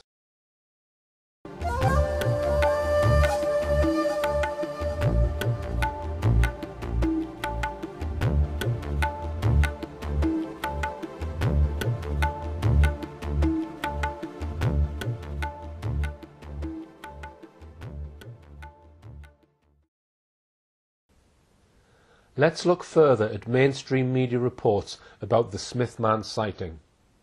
In The Sun, 3rd of January 2008, Mary Smith is asked about the claimed sighting and says, "We didn't think anything of it."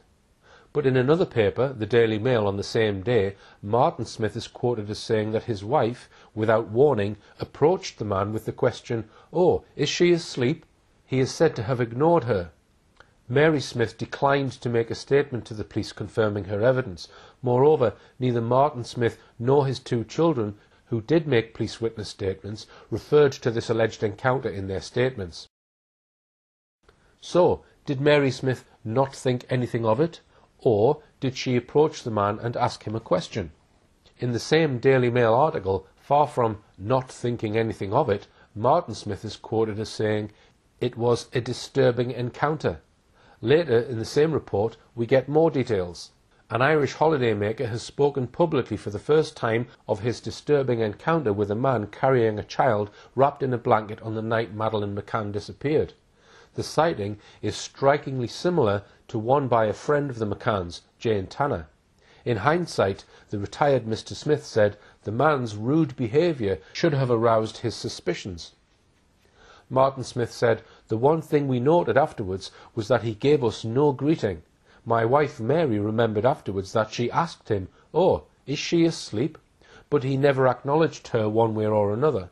He just put his head down and averted his eyes.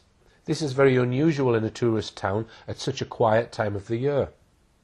So Martin Smith described this as a disturbing encounter with a man who behaved rudely and was very unusual.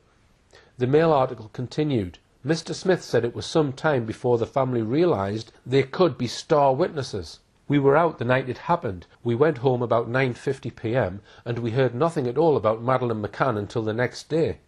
I was taking my son Peter to the airport, and on my way back I heard that a kidnapping happened in the village of Luz. We were looking at all the commotion on Sky News, and we really felt quite helpless. We had 2 grandchildren with us at the time, aged 4 and 5, and it had a terrible effect on them. They all wanted to sleep in the same room as us until we went home on the Wednesday." We see contradiction here with Mary Smith's "we didn't think anything of it" and her husband's "he was rude, it was very unusual, disturbing." One odd feature of this Daily Mail report was that the child was wrapped in a blanket.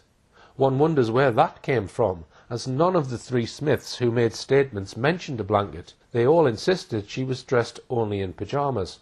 Here is what 3 of the Smiths said in their official witness statements. Aoife Smith said that she didn't see the child's face because she was lying vertically against the man's left shoulder. Peter Smith said the girl was asleep, her eyelids were closed.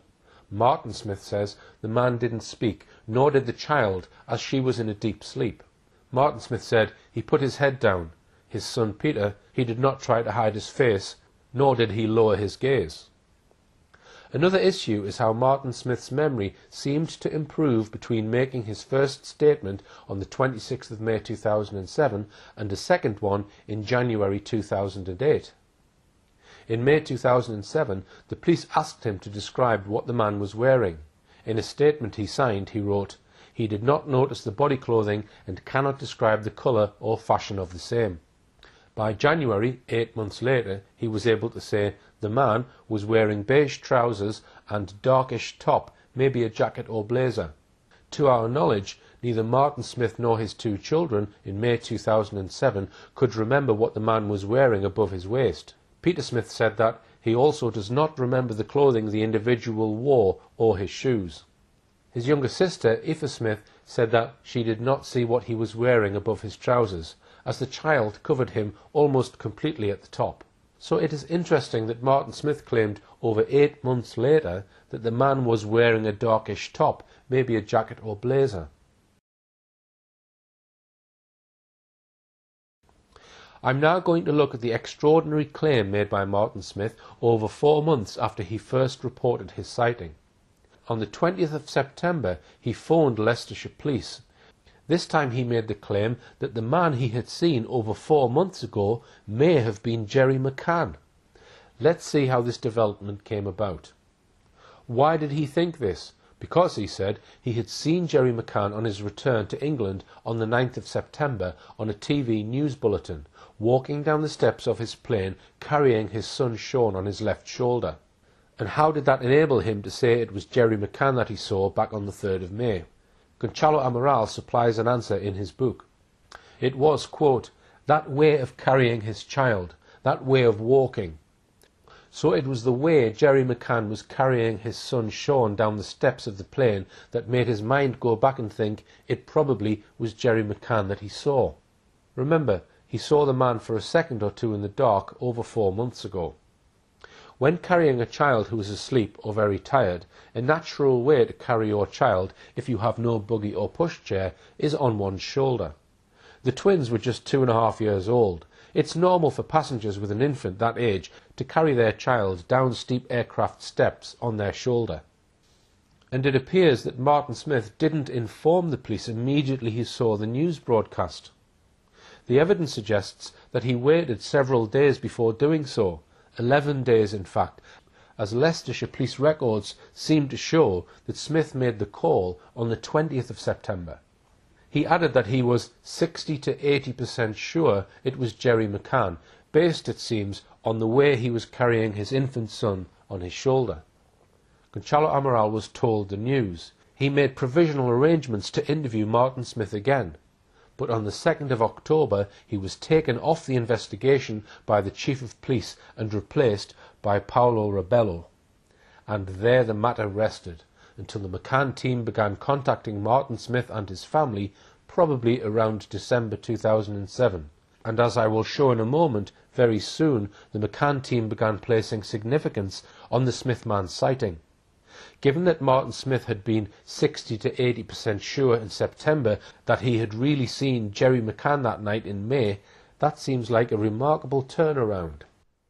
I should also mention here another statement to be found in the police files of a sighting by a couple in the early hours of the 5th of May, just over 24 hours after Madeleine was reported missing. This alleged sighting was in Alvor, about 10 miles east of Praia de Luz. They say they saw a white van which pulled up in the middle of the road. A man got out carrying a child and staggered up a bank in a drunken manner. Soon after, they saw a woman who appeared worried. One of the witnesses, Richard McCluskey, after giving his initial statement to the police on the 9th of May, contacted the police again 4 months later in September to give a second statement, in which he said, "I have watched a good deal of news coverage about the McCanns over the past week or so. Another thing which has played on my mind is the coverage of Mr. McCann walking off the aeroplane holding one of his young children.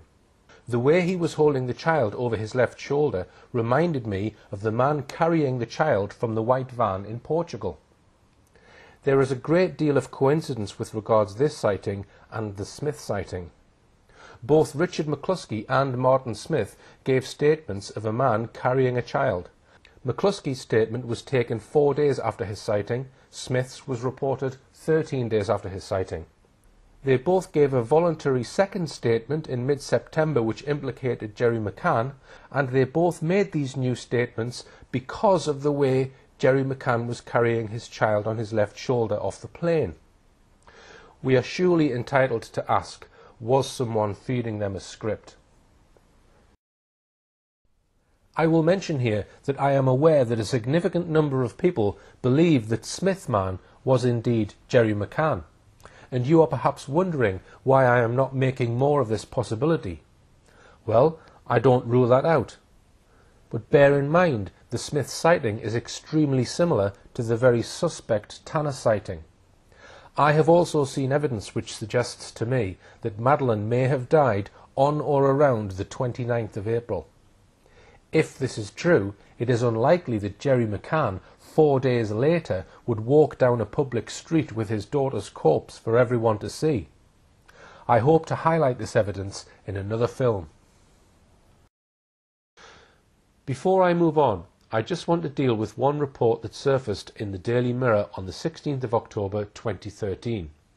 Just 2 days after the BBC Crime Watch McCann special, which I am going to examine later on, it claimed that Martin Smith had tried to talk to the Portuguese police early on, but that they were not interested in his sighting.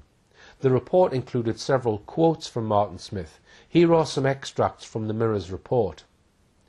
A key witness in the Madeleine McCann case claimed yesterday that Portuguese police failed to take his evidence seriously. Mr. Smith, a former Unilever executive, made a statement along with his wife Mary, daughter Aoife and son Peter soon after Madeleine vanished on the 3rd of May 2007. Retired businessman Martin Smith, 64, provided details for an e-fit of the prime suspect after spotting the mystery man carrying a child at 10 p.m, close to where the 3-year-old vanished more than 6 years ago. But he said his information was virtually ignored by local officers because they were too busy chasing up another sighting of a man near Kate and Jerry McCann's holiday apartment in Praia de Luz 45 minutes earlier. Scotland Yard detectives reinvestigating the case after 6 years have now established that the suspect Portuguese police were so keen to trace, spotted by holidaymaker Jane Tanner at 9:20 p.m, was just an innocent British tourist returning with his own child from a creche.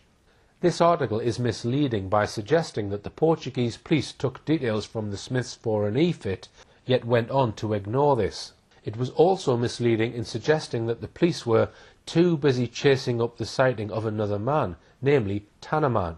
In fact, the Portuguese police were suspicious of Tanner's claimed sighting from day one, which is why they waited over 3 weeks before even publicising it to the public. And even then, they did so only after the Chancellor of the Exchequer, Gordon Brown, leaned heavily on the Portuguese authorities to do so. Besides that, we know from Dr. Amaral's book that as soon as the Smiths did get around to mentioning their sighting, the Portuguese police reacted swiftly and invited them over to take their statements. The Mirror report is in many respects false. Like many other mainstream media reports in this case, this false claim was probably, like so many other Madeleine McCann stories, supplied by the McCann's public relations spokesman, Clarence Mitchell. I want to go back just for a moment to look at a very curious development in the case just after Robert Murat was made a suspect. He was made a suspect on Tuesday the 15th of May. Within 24 hours of Murat being named as the chief suspect, 3 separate members of the McCann's group of friends, the Tapas Seven, Rachel Oldfield, Russell O'Brien and Fiona Payne, all made separate statements to the Portuguese police claiming they had seen Robert Murat in the vicinity of the Ocean Club around the time Madeleine disappeared. They even stuck to their story when all 3 of them were summoned to a tense head-to-head confrontation with Murat in a poky room in Portimao police station on the 11th of July that year. Taken together with a 4th Tapas 7 member, Jane Tanner, having also claimed to be sure that it was Robert Murat she'd seen carrying a child away from the McCann's apartment on the 3rd of May. Was this an organised effort by the McCann team to fit up Murat as the abductor of Madeleine McCann? Was he perhaps the fall guy, the patsy? These are issues I hope to cover in depth in a forthcoming look at the role of Robert Murat in this case. I'm going to conclude my analysis of Smithman with a look at how the McCann team came to bring great significance to the Irish family's sighting, as we'll see from quite early on. And then I'll finish off with an in-depth look at how the BBC Crime Watch team back in October 2013 suddenly rescued this sighting from complete obscurity and helped DCI Andy Redwood to make Smithman Scotland Yard's #1 suspect. It is an extraordinary story. So far, the Smithman sighting has gone through what I might call 3 phases. Phase 1, from the 3rd to the 15th of May 2007, an unreported sighting. The Smiths claimed to have seen a man carrying a child, but did not report it. Phase 2, from the 16th of May to the 20th of September 2007. A reported sighting. The Smiths report what they say they saw, and the Portuguese police interview 3 members of the Smith family. Phase 3, from the 20th of September to December 2007. Could it be Jerry McCann? Martin Smith triggers new interest in the sighting by claiming that he was 60 to 80% sure he really saw Jerry McCann that night in early May. I'm now going to look at what I'm calling Phase 4, January 2008 to November 2008. The McCanns take over the Smith sighting. To see how Phase 4 developed and how the McCanns and their team got involved, we need to go back and look at the press coverage in the first week of January 2008. The news of the McCann team's involvement with the Smithman sighting was first broken by Rupert Murdoch's son and the Daily Mail and Mirror on the 3rd of January 2008. The Sun report told us, private detectives hunting the Madeleine McCann case are to quiz an Irish family who may have been the last to see her alive. Martin Smith, his wife and children told cops they saw a man carrying a little blonde girl in Praia da Luz on the night Maddie vanished. Investigators from the Metodo 3 agency, hired by Maddie's parents, Jerry and Kate, are preparing to travel to Ireland to interview them. Mr. Smith, who has already spoken to Portuguese cops over the sighting, said yesterday, "I'd talk to anyone to move this investigation on. I think about Maddie every day," he added. "I found the Portuguese cops not to be the most efficient bunch." The Mirror report added this detail. The McCann spokesman said yesterday, "Our detectives are being very methodical and I am quite sure that this family will be on their list." We learned from that article that the investigators were from Metodo 3. In my earlier film, Buried by Mainstream Media, I showed what a disreputable agency Metodo 3 were. I also explained that the entire McCann private investigation team was run by Cheshire businessman Brian Kennedy. Mark Hollingsworth, who writes for the Evening Standard, wrote about the McCann's private investigations and is alleged to have said that key witnesses were questioned far too aggressively by Kennedy's investigators, so much so that some of them later refused to talk to police. The claim in the Mirror report that the Metodo 3 men were being very methodical was laughable. This was the outfit whose boss, Francisco Marco, had lied by boasting that Madeleine was alive and that his men knew where she was and were closing in on the kidnappers, and finally promised that Maddie would be home by Christmas. By the end of the month, Brian Kennedy had indeed made contact with the Smiths because of a letter sent on the 30th of January by Detective Sergeant Liam Hogan of the Garda Detective Branch in Drogheda to the Portuguese police. Hogan wrote, "He has been contacted by numerous tabloid press looking for stories. He has been contacted by Mr. Brian Kennedy, who is supporting the McCann family, to take part in a photo fit exercise." He added, "I do not believe that Martin Smith is courting the press. In my view, he is a genuine person.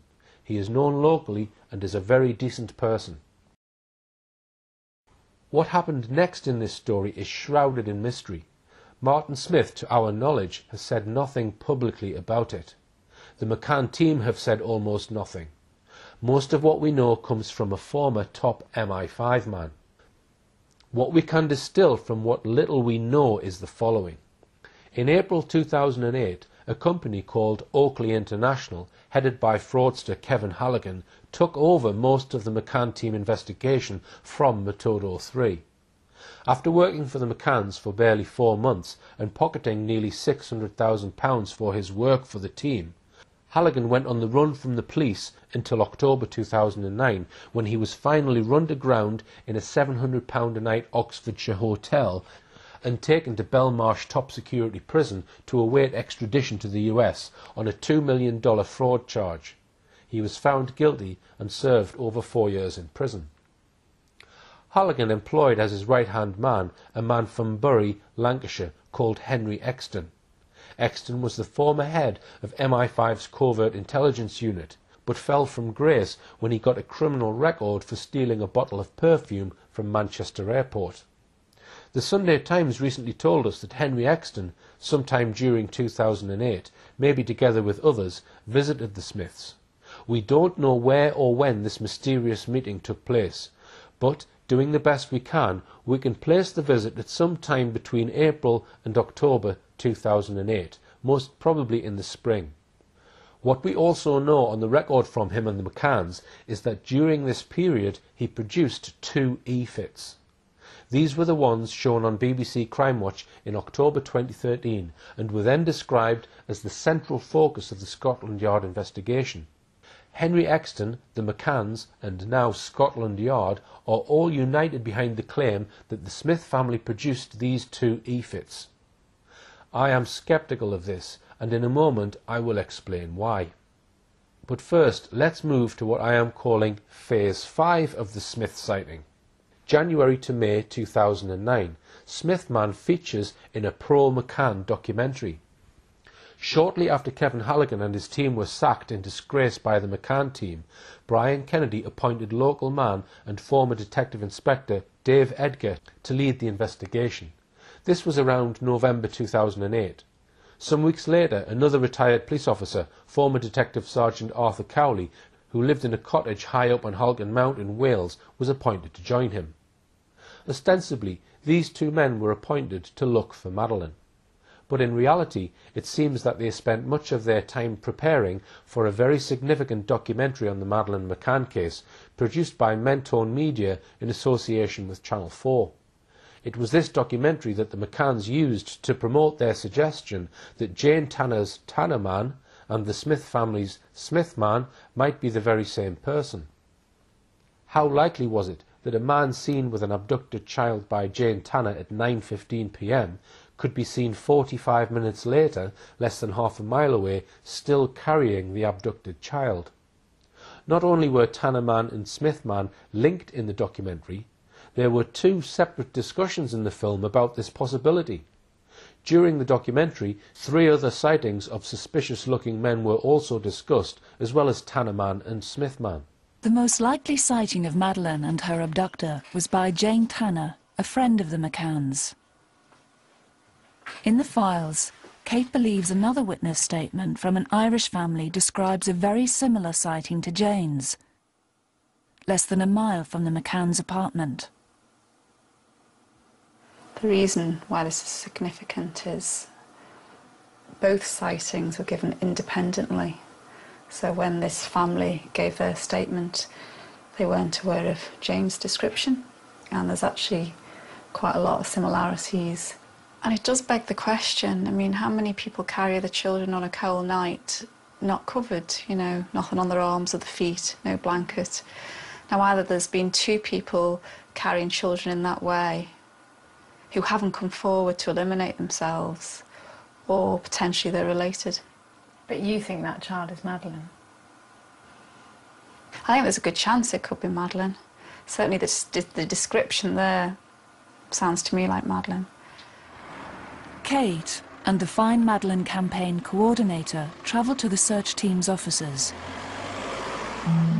They want to discuss the details of the upcoming reconstructions and 3 potentially key witness statements that all tell of a man hanging around the McCann's apartment in the days leading up to May the 3rd, 2007.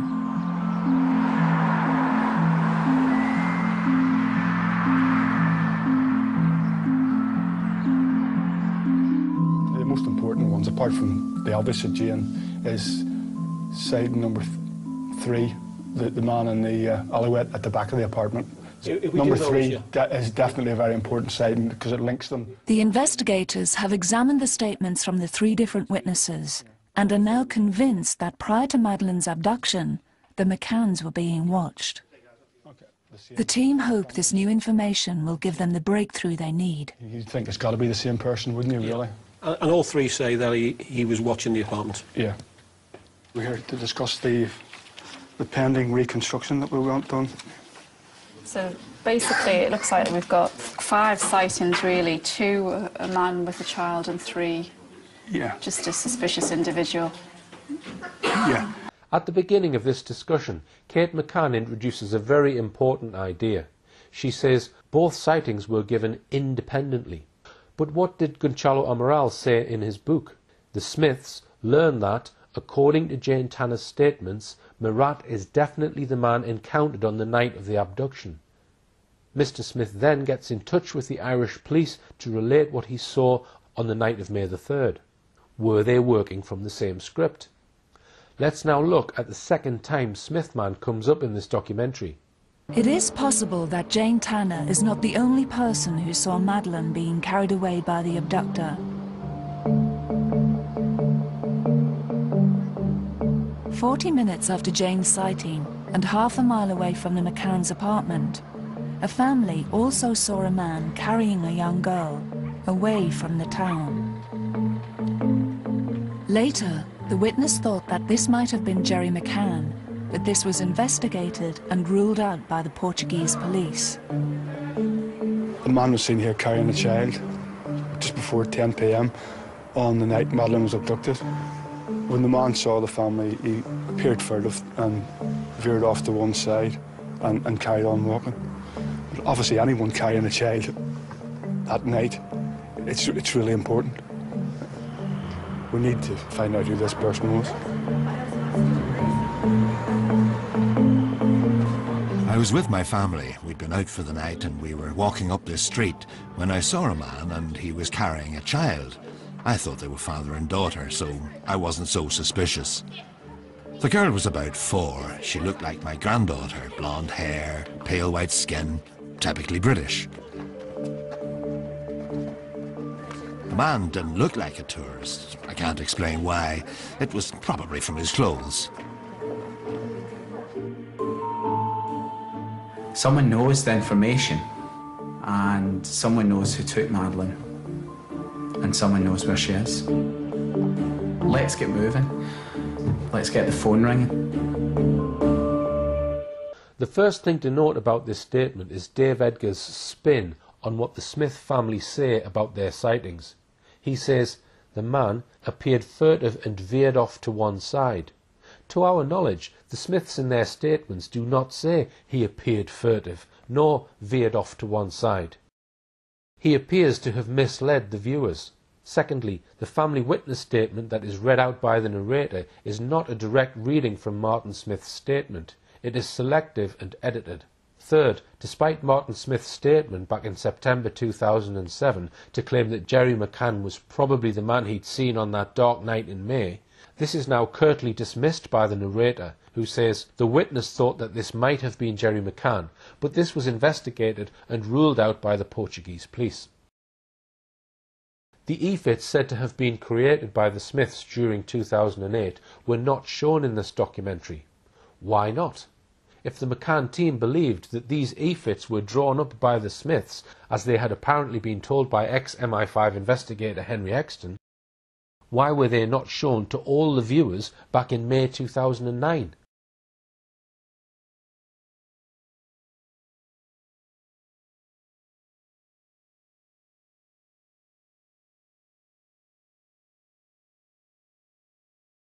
That's not an easy question to answer, but let's try, with the help of a curiously worded apology published by the Sunday Times in December 2013.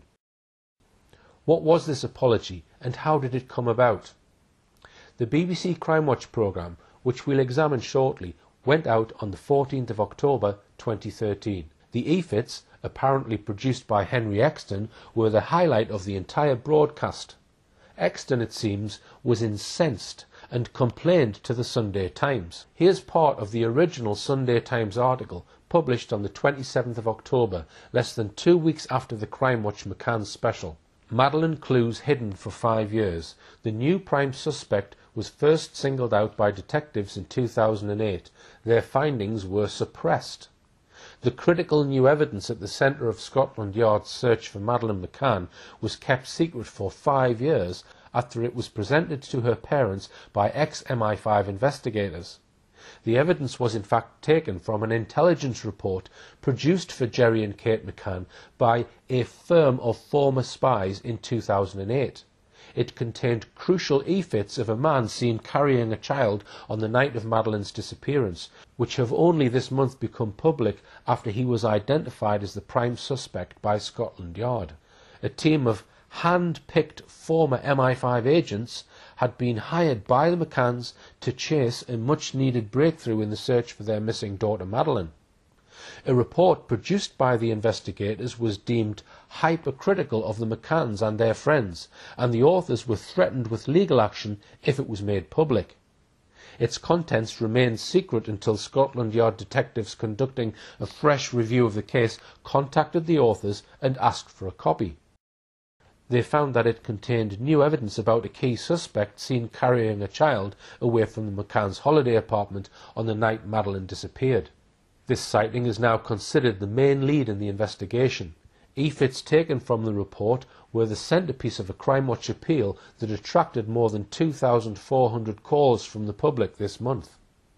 One of the investigators, Henry Exton, whose work was sidelined, said last week he was utterly stunned when he watched the programme and saw the evidence his team had passed to the McCanns 5 years ago presented as a breakthrough. Exton said they had focused on the Smith sighting, travelling to Ireland to interview the family and producing EFITs of the man they saw. Their report said the Smiths were helpful and sincere and concluded the Smith sighting as credible evidence of a sighting of Maddie. Their report was delivered to the McCanns in November 2008. This report by the Sunday Times Insight team was very clear. Exton was saying that the Smiths were credible people. They helped him to draw up 2 EFITs. The McCanns knew about these EFITs before November 2008 and were handed a report about the EFITs in November 2008. Yet, said the Sunday Times, the McCanns had done nothing about it for a whole 5 years. It was a serious accusation, much too serious for the McCanns to ignore. They sued the Sunday Times for what they said was a gross libel of them. This led to a small and very curiously worded apology printed some weeks later by the Sunday Times. Let's now look at exactly what it said. In articles dated October 27, Madeleine clues hidden for 5 years and investigators had EFITs 5 years ago, we referred to EFITs which were included in a report prepared by private investigators for the McCanns and the Fund in 2008. We accept that the articles may have been understood to suggest that the McCanns had withheld information from the authorities. This was not the case. We now understand and accept that the EFITs had been provided to the Portuguese and Leicestershire police by October 2009. This apology was not enough for the McCanns. They carried on with their libel action, eventually forcing the Sunday Times to pay them £55,000 damages, plus of course their legal costs. The one factual statement we are interested in is this. The McCanns claim that they provided these EFITs to the Portuguese and Leicestershire police by October 2009. Exton, as quoted in the Sunday Times, said he handed the report to the McCanns in November 2008. No doubt he would have told them about the EFITs as soon as he had produced them much earlier in the year. After all, the McCanns were paying him and the serial fraudster Kevin Halligan for his work. The McCanns say they provided the EFITs to the Portuguese police. Why have they not given us the actual date they did this? The same applies to their claim to have handed these EFITs to Leicestershire police. On what date did they do this? It seems they haven't told us. Also, the Times uses the curious phrase that they sent these EFITs by October 2009. This could mean anything. It could mean that they sent them a year earlier, or it could mean that they waited until the last day of October 2009 to do so. Why do we not get a clear, open answer from them? What we can draw from this is that the McCanns may indeed have sat on these EFITs, that is, withheld them from the police for about 18 months. The EFITs were probably produced in around April 2008, but only by October 2009, 18 months later, it seems, had they provided these EFITs to the two police forces. Why did they delay passing this apparently vital information to the police at all? So what happened to the two EFITs after they handed them in to the police? If they were handed to the Portuguese police and Leicestershire police as claimed, neither police force deemed them worthy of consideration. They did nothing, and neither did the McCanns. The next thing we know about the EFITs is the McCanns claim that the EFITs were passed to Operation Grange, the Scotland Yard team reviewing the Madeleine McCann case shortly after it was set up in May 2011. My next task is to explain why the head of Operation Grange, Detective Chief Inspector Andy Redwood, also did nothing with these EFITs until they were presented to an audience of some 7 million people on the BBC Crime Watch McCann special some 2.5 years later. Why a further delay of 2.5 years? I will explain this in a moment, but first let's get back to our general theme of how the McCanns have made use of the Smith sighting. So far, I have identified 5 phases of the Smith man's sighting. Here they are again. Now to phases 6 and 7. Phase 6 of the Smith sighting ran from June 2009 to April 2011. This is the period during which the McCanns actively promoted the Smith sighting on their Find Madeleine website. Then, when Dr. Kate McCann published her book Madeleine on the 11th of May 2011, Phase 7 began. The further promotion of Smith man's sighting on 7 pages of her book. Let's now briefly examine these 2 phases.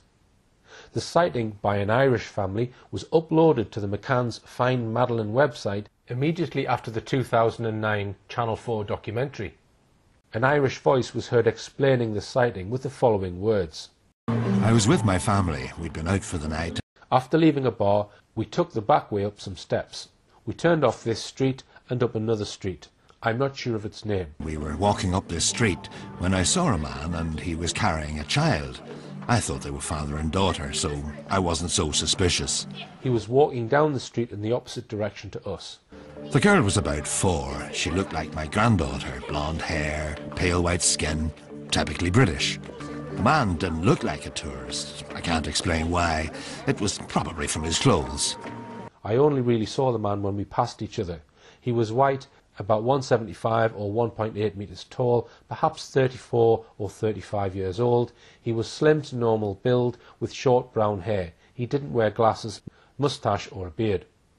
I can't recall what he was wearing apart from a pair of beige trousers. The girl was wearing light-coloured pyjamas. She was uncovered, no blanket or throw.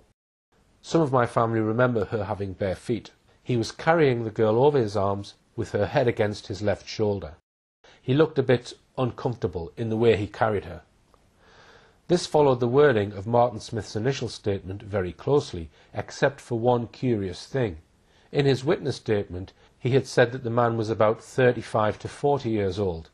Now this statement says he was perhaps 34 or 35 years old. Why is the age more precise? This new estimate of the man's age as 34 to 35 also appears in Kate McCann's book 2 years later. We can see here that Martin Smith's original statement has been adapted, maybe to make it appear more credible. We wonder how much did Martin Smith actively cooperate in the making of this Channel 4 documentary and his message being put on the McCann's website. He was and is a potential witness in this case. He must presumably have been asked for permission to place his sighting on the McCann's website. Was he asked to allow the documentary makers to change his statement about the man's age from 35 to 40 to 34 to 35? If so, when did Martin Smith agree to this? Why was the statement changed, and who made the decision to change it? These are important questions which remain unanswered.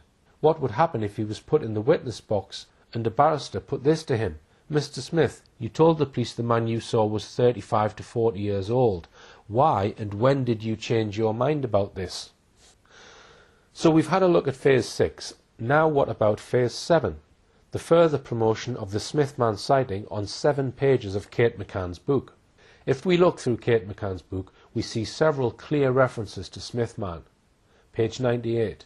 We subsequently learned that less than 50 minutes after Jane's sighting, when I still had to discover that Madeleine was missing, a family of 9 from Ireland had also seen a man carrying a child, this time on Rua de Escola Primaria, a few minutes' walk from apartment 5A, heading towards Rua 25 de Abreu.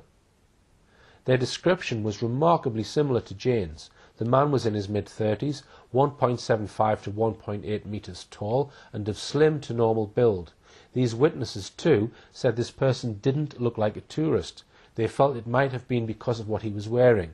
They also mentioned cream or beige trousers. The child, a little girl about 4 with medium blonde hair, lying with her head towards the man's left shoulder.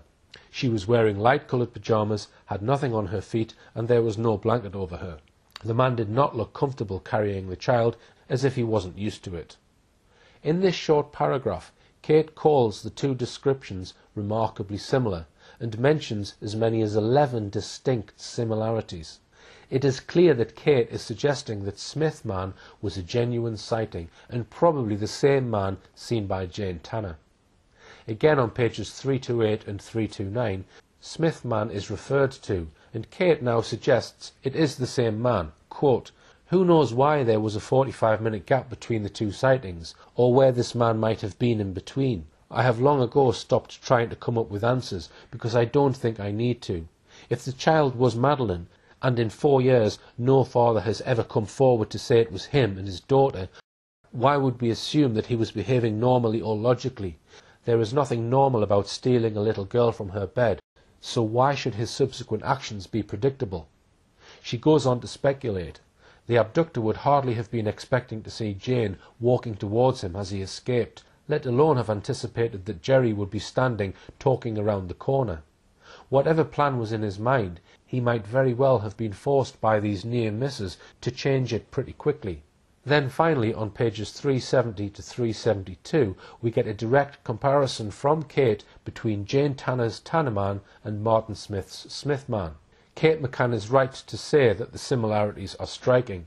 The only description that differs significantly is in the colour and the length of the man's hair.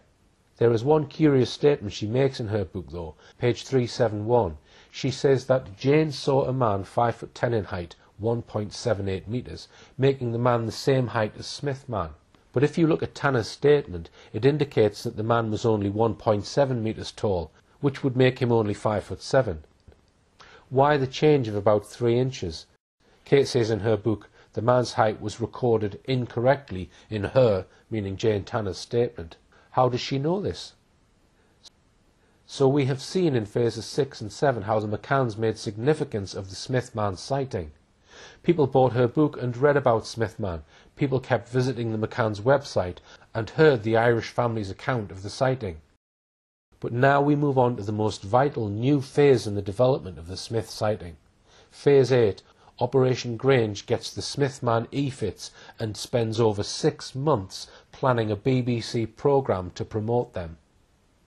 We know, as it's been admitted by the McCanns and Operation Grange, that very early on in the history of Operation Grange, the McCanns handed the EFITs to the Senior Investigating Officer, DCI Andy Redwood. Operation Grange, based at Belgravia Police Station, was set up in May 2011 when Prime Minister David Cameron was pressurised by Rebecca Brooks, the Chief Executive Officer of Rupert Murdoch's News International empire, to set it up. We can assume that DCI Redwood had these 2 EFITs by the summer of 2011. One news report said it was August 2011. They were finally shown to the British public on a BBC Crime Watch show on the 14th of October 2013. Over 2 years later. Why the delay? I suggest 2 reasons. First, DCI Redwood couldn't use the Smith man EFITs until he had solved the problems created by the sighting by Jane Tanner. There were 2 main problems with it. It was not credible. There were numerous indications that it was fabricated.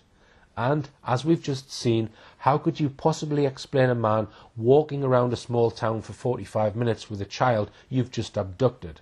You couldn't. The second reason for the delay could be that he may have needed to have Martin Smith's cooperation with any broadcast about him on Crime Watch, especially as the Crime Watch McCann special was to be the most hyped Crime Watch show ever. We know on the record that DCI Redwood had 2 interviews with Martin Smith, one in 2012 and one in 2013, as the Crime Watch programme was being planned. We don't know if these meetings took place by DCI Redwood going to Ireland or Martin Smith flying to London. We don't know if any other members of the Smith family were present at these 2 meetings. What we can be almost sure about is that DCI Redwood would have discussed with Martin Smith the 2 EFITs he now had in his possession, and one would assume Redwood would have shared with Martin Smith exactly what he was going to say about the Smith sighting on the Crime Watch programme. Strangely, although DCI Redwood made a huge deal of the EFITs and made reference to the sighting by an Irish family, he did not actually say on Crime Watch that the Smiths produced the EFITs. I'll come to that in a moment.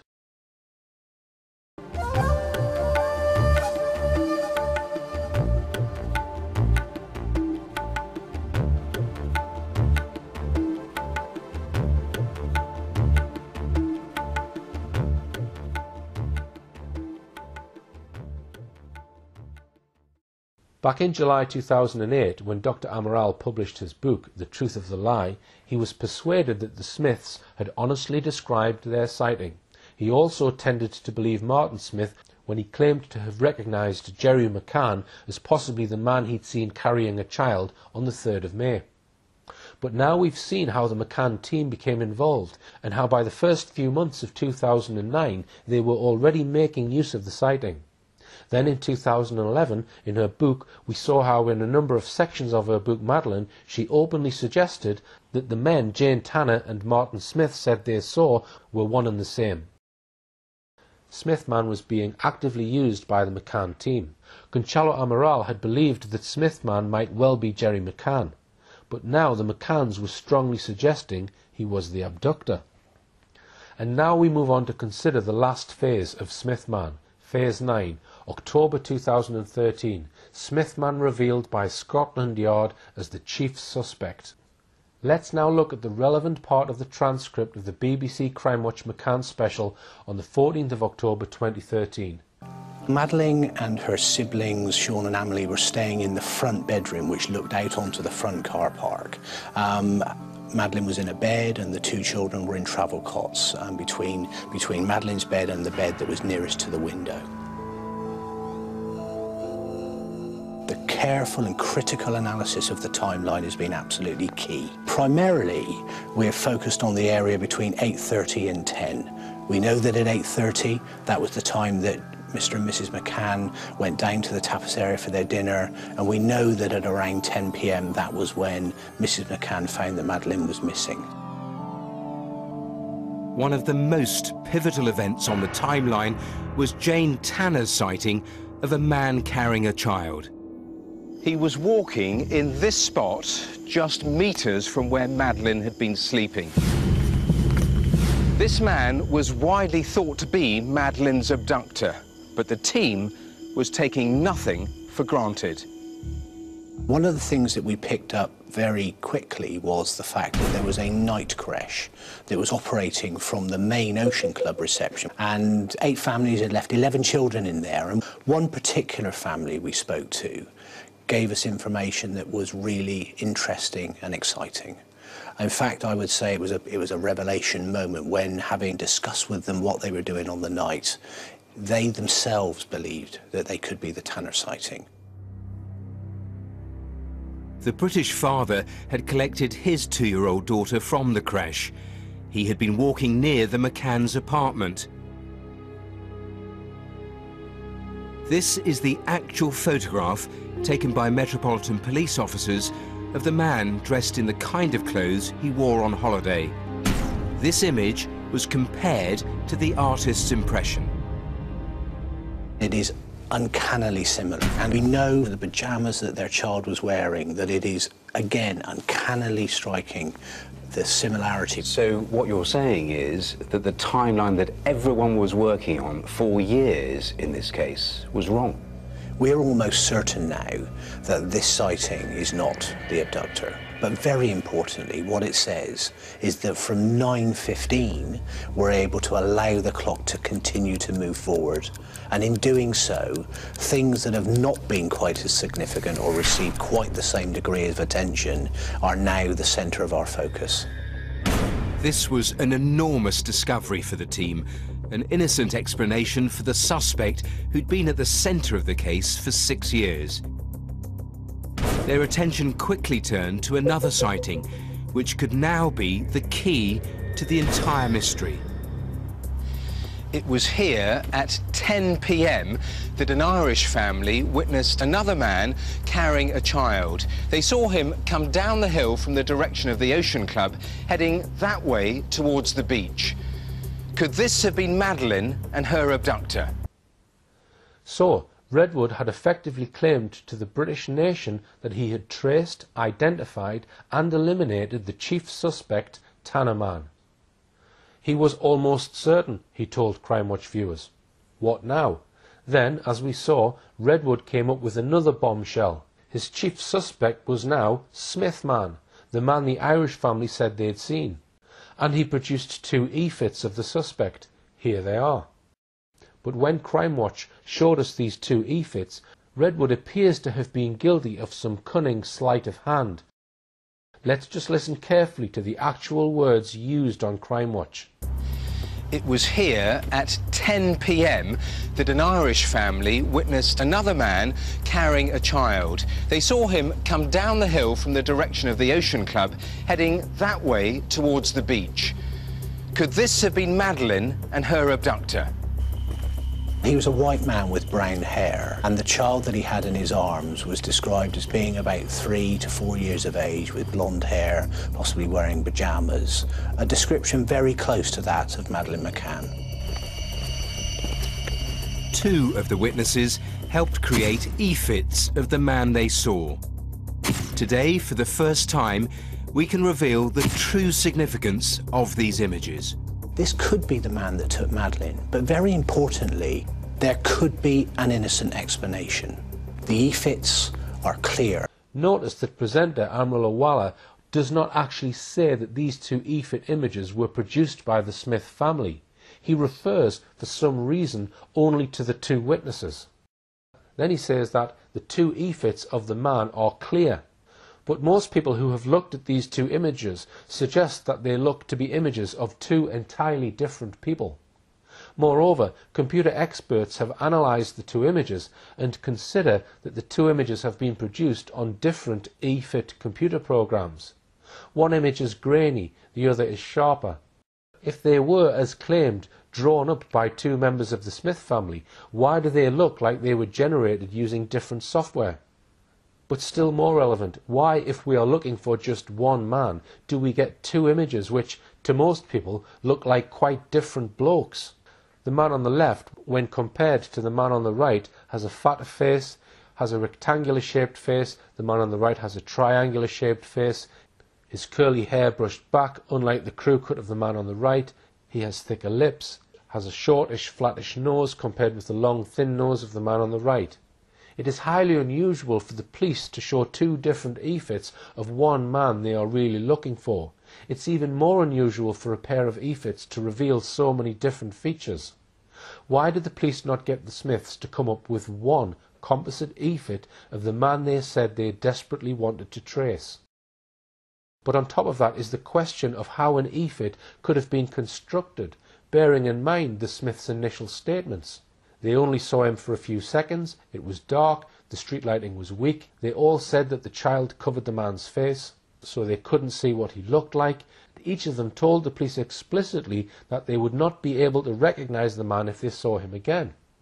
Here are the statements made by each of the Smiths about the man they said they saw. He did not wear glasses and had no beard or moustache. He did not notice any other relevant details, partly due to the fact that the lighting was not very good. He did not notice the body clothing and cannot describe the colour or fashion of the same. It is not possible for him to recognise the individual in person or by photograph. He does not remember if he wore glasses or had a beard or moustache. He did not notice any other relevant details as the lighting was bad. He also does not remember the clothing the individual wore or his shoes. He states that he did not notice those details. What we had seen was so vague that we couldn't identify the guy. At the time we saw his face, but now cannot remember it. She thinks that he had a clean-shaven face. States that probably she would not be able to recognise either the individual or the child. Bearing in mind these statements, how could any EFITs realistically have been produced?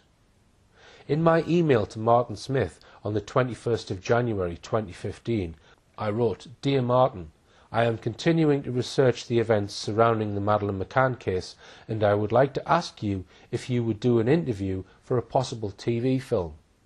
I am led to believe that the EFITs which were featured on Crime Watch UK in October 2013 were both derived from yours and or members of your family's descriptions of the man you saw.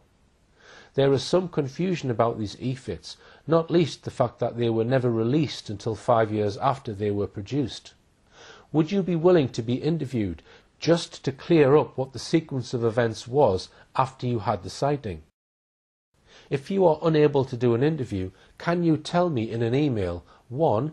Who asked you to do the EFITs, 2. Which organisation drew the EFITs, 3. When were the two EFITs done and were they done at the same time and place, 4. Which person in your family was the witness for each of the EFITs, 5. Did you expect the EFITs to be made public when you made them, 6. Did you think it strange that they were not made public?" To date, I have had no response from Martin Smith. Now let's move on to consider the blurry image of the man allegedly found by DCI Andy Redwood, the man said to be carrying a child home from the creche, the man, so DCI Redwood told Crime Watch viewers, who was the man Jane Tanner really saw. The first point we might ask is, where had he been for the last 6.5 years? He was allegedly in Praia de Luz at the time. He must have been fully aware of all the publicity about Madeleine. He must have known that Jane Tanner had claimed to have seen a man carrying a child near apartment 5A at exactly 9:15 p.m. He probably saw, or was at least aware of, all the documentaries about Madeleine, all the news items, the TV interviews by the McCanns on such programmes as Oprah Winfrey and Piers Morgan. To say the least, this raises a major question about the validity of DCI Redwood's claims about this unnamed man suddenly having come forward after 6.5 years. Let's look back for a moment exactly what the Crime Watch programme told us about this man who'd suddenly contacted DCI Redwood. One particular family we spoke to gave us information that they themselves believed that they could be the Tanner sighting. The British father had collected his 2-year-old daughter from the crash. He had been walking near the McCann's apartment. Crime Watch also told us that in the blurred photograph of him, the man was dressed in the kind of clothes he wore on holiday. Not only that, but we were told that his 2-year-old daughter was wearing pyjamas that were uncannily, strikingly similar. The coincidences are simply amazing. But let's also consider this. DCI Redwood speaks of a family being on holiday. It's reasonable to assume that the man's wife or partner, the child's mother, was with him on holiday. Where was she when this man was allegedly carrying this toddler back to his holiday apartment? Why did he not have a buggy or a pushchair? Why did he not have a coat, blanket or warm outer clothing for the child? We are simply being asked to take on trust from Scotland Yard that this man who comes forward after 6.5 years really exists. Do you believe him? There is surely room for doubt, and that doubt was shared publicly by one of the most respected workers with children, child psychologist and former state prosecutor Wendy Murphy, a lady who had studied the Madeleine McCann case in depth. Here she is on Fox News giving her opinion on Scotland Yard's attempts to find yet another mystery abductor in the case. Help solve the mystery of what happened to Madeleine McCann. She, of course, is the 3-year-old British girl who disappeared while on vacation more than 6 years ago. Now Scotland Yard is planning to release a new computerized sketch that shows a possible suspect. Wendy Murphy is a former prosecutor and a child advocate. She joins us now. Hi, Wendy. Good to be with you. Finally, 6 years later, investigators are releasing a computerized sketch of who they call basically a person of interest, a suspect that people saw around the vacation condo that night. What took them so long? I hope you don't mind if I duck that question, because I'm not buying it. I mean, I think this is more PR than anything. There's, in my opinion, no new suspect, and there will never be a new suspect unless and until the parents answer questions. Remember, Kate McCann, poor Madeleine's mom, refused to answer 48 questions. Now, and Wendy, hired when a was team that? of lawyers right away. But this is important. She refused right away to answer. She hired lawyers right away, refused to answer 48 questions. Things like, what did you see when you walked into the room where your child was supposed to be sleeping? I mean, I am so not interested in being dragged down a rabbit hole about fake suspects. And I think this is all related to a civil suit now underway in Portugal. The McCanns sued the former police chief for defamation. Because he wrote and now this Kate book, wants this alleged tell-all book. Yes. But Wendy, hold on. Let me tell you the other side of this. Because there's a lot of evidence on the side of the parents being completely innocent as well. They say that the Portuguese police never took the case seriously. They never did the kind of investigation that we certainly would have done here in the United States, which is talking to other people at the vacation, where they were vacationing in Portugal. Furthermore, Kate and Jerry, the parents, have appealed to their country's Prime Minister, David Cameron, for help on this investigation. Is that something you do if you're trying to stay under the radar and you feel guilty? Do you hire the nation's biggest defense attorneys, PR firms, and refuse to answer questions? The Portuguese police did a very good job, and the PR misinformation, especially in this country, is doing a disservice to this poor little girl who is dead, I believe, and has no voice. The libel suit currently underway in Portugal is important because the McCanns sued that ex-police chief, claiming he lied about them in his book. Now Kate McCann wants to testify in writing because she doesn't want to submit to cross-examination. I think this is all related to that, and this whole "we have a new suspect" thing is part of them again trying to distract attention from the fact that as parents of a missing, probably dead child, what are you doing not answering questions? Crashman served Scotland Yard's purposes. They had got rid of the embarrassing sighting by Jane Tanner, widely regarded as fabricated. Now they had got that out of the way, they could change the window of time during which the alleged abduction happened from 5 minutes to more like 50 minutes. And they had a brand new abductor, Smith man.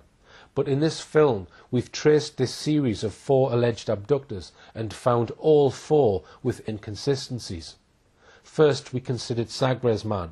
We showed that the claim by Nuno Lourenco that Krakowski, on holiday from Poland for a week, had tried to snatch his daughter lacked credibility. It seemed he couldn't recall on what date it was supposed to have happened, and he didn't bother telling the police about it for days. We exposed the attempt to suggest that the McCanns were also in Sagres, and that Krakowski had seen Madeleine there as no more than a media invention, completely unsubstantiated. Then we saw the evidence that Jane Tanner's statement may have been fabricated and seemingly based on the same description that Nuno Lourenco gave about Krakowski. Next we saw that the sighting of Smith man by the Irish family had numerous problems, not least why it took so long to report their sighting, and the later enhancements to the sightings made by them or by others. Finally, we have examined the unlikely creche man, which is a tale full of improbability and the most unlikely coincidences. Only one of these men has been proven to be real, and that is Sagres man, the man described by Nuno Lourenco, and he was actually Wojciech Krakowski. Is it possible that Nuno Lourenco, primed by others, deliberately invented a tale about an attempted abduction of his daughter? Is it possible he told his unlikely tale to the Portuguese police on the morning after Jane Tanner described her sighting, in order to try to convince the police that there was an abductor? Especially when one considers all the evidence in my previous film, there probably never was an abductor at all. It certainly seems that way. Was the description of Smith man another fabrication, and why was it almost identical to the descriptions of Sagres man and Tanner man? After all, apart from these 4 alleged abductors, what other evidence of an abduction do we actually have? To my knowledge, there is none. In my previous film, we looked at some of the many contradictions and changes of story surrounding these claims. Apart from what the McCanns themselves say, what actual independent forensic evidence do we have of an abductor? Is there any forensic evidence, footprints, fingerprints, hairs, clothing fibres, DNA, anything in fact? It seems there is none. The only complete fingerprint found on the window was actually that of Kate McCann, suggesting that she may have been the last person to handle the window, sometime shortly before the police were called. Did anyone hear this mystery abductor, maybe lifting the shutters, entering or fleeing the building, the noise of a child, anything at all in fact? Again, absolutely nothing. I'm going to wrap up this film by stating that this video and my previous videos on this case have been made with almost zero funding. I would argue that I have exposed much of the disinformation and got closer to the truth about what really happened. I want you to compare my videos with the information you have seen put out by mainstream media, who have got almost limitless resources. Looking at what I have managed to uncover and put forward in these films as a one-man operation, it should have been fairly straightforward for mainstream media to do the same. It should have been easy for them to carry out investigative journalism and do a similar job to me. But I hope I have fully demonstrated that this is not what mainstream media are about. In fact, I would argue they have helped mislead and therefore hide and bury the true story of Madeleine McCann. Exercises like the Leveson inquiry are no more than psychological operations to try and show the media are being brought to book. Nothing could be further from the truth. Thank you for watching, and please copy and distribute this film freely.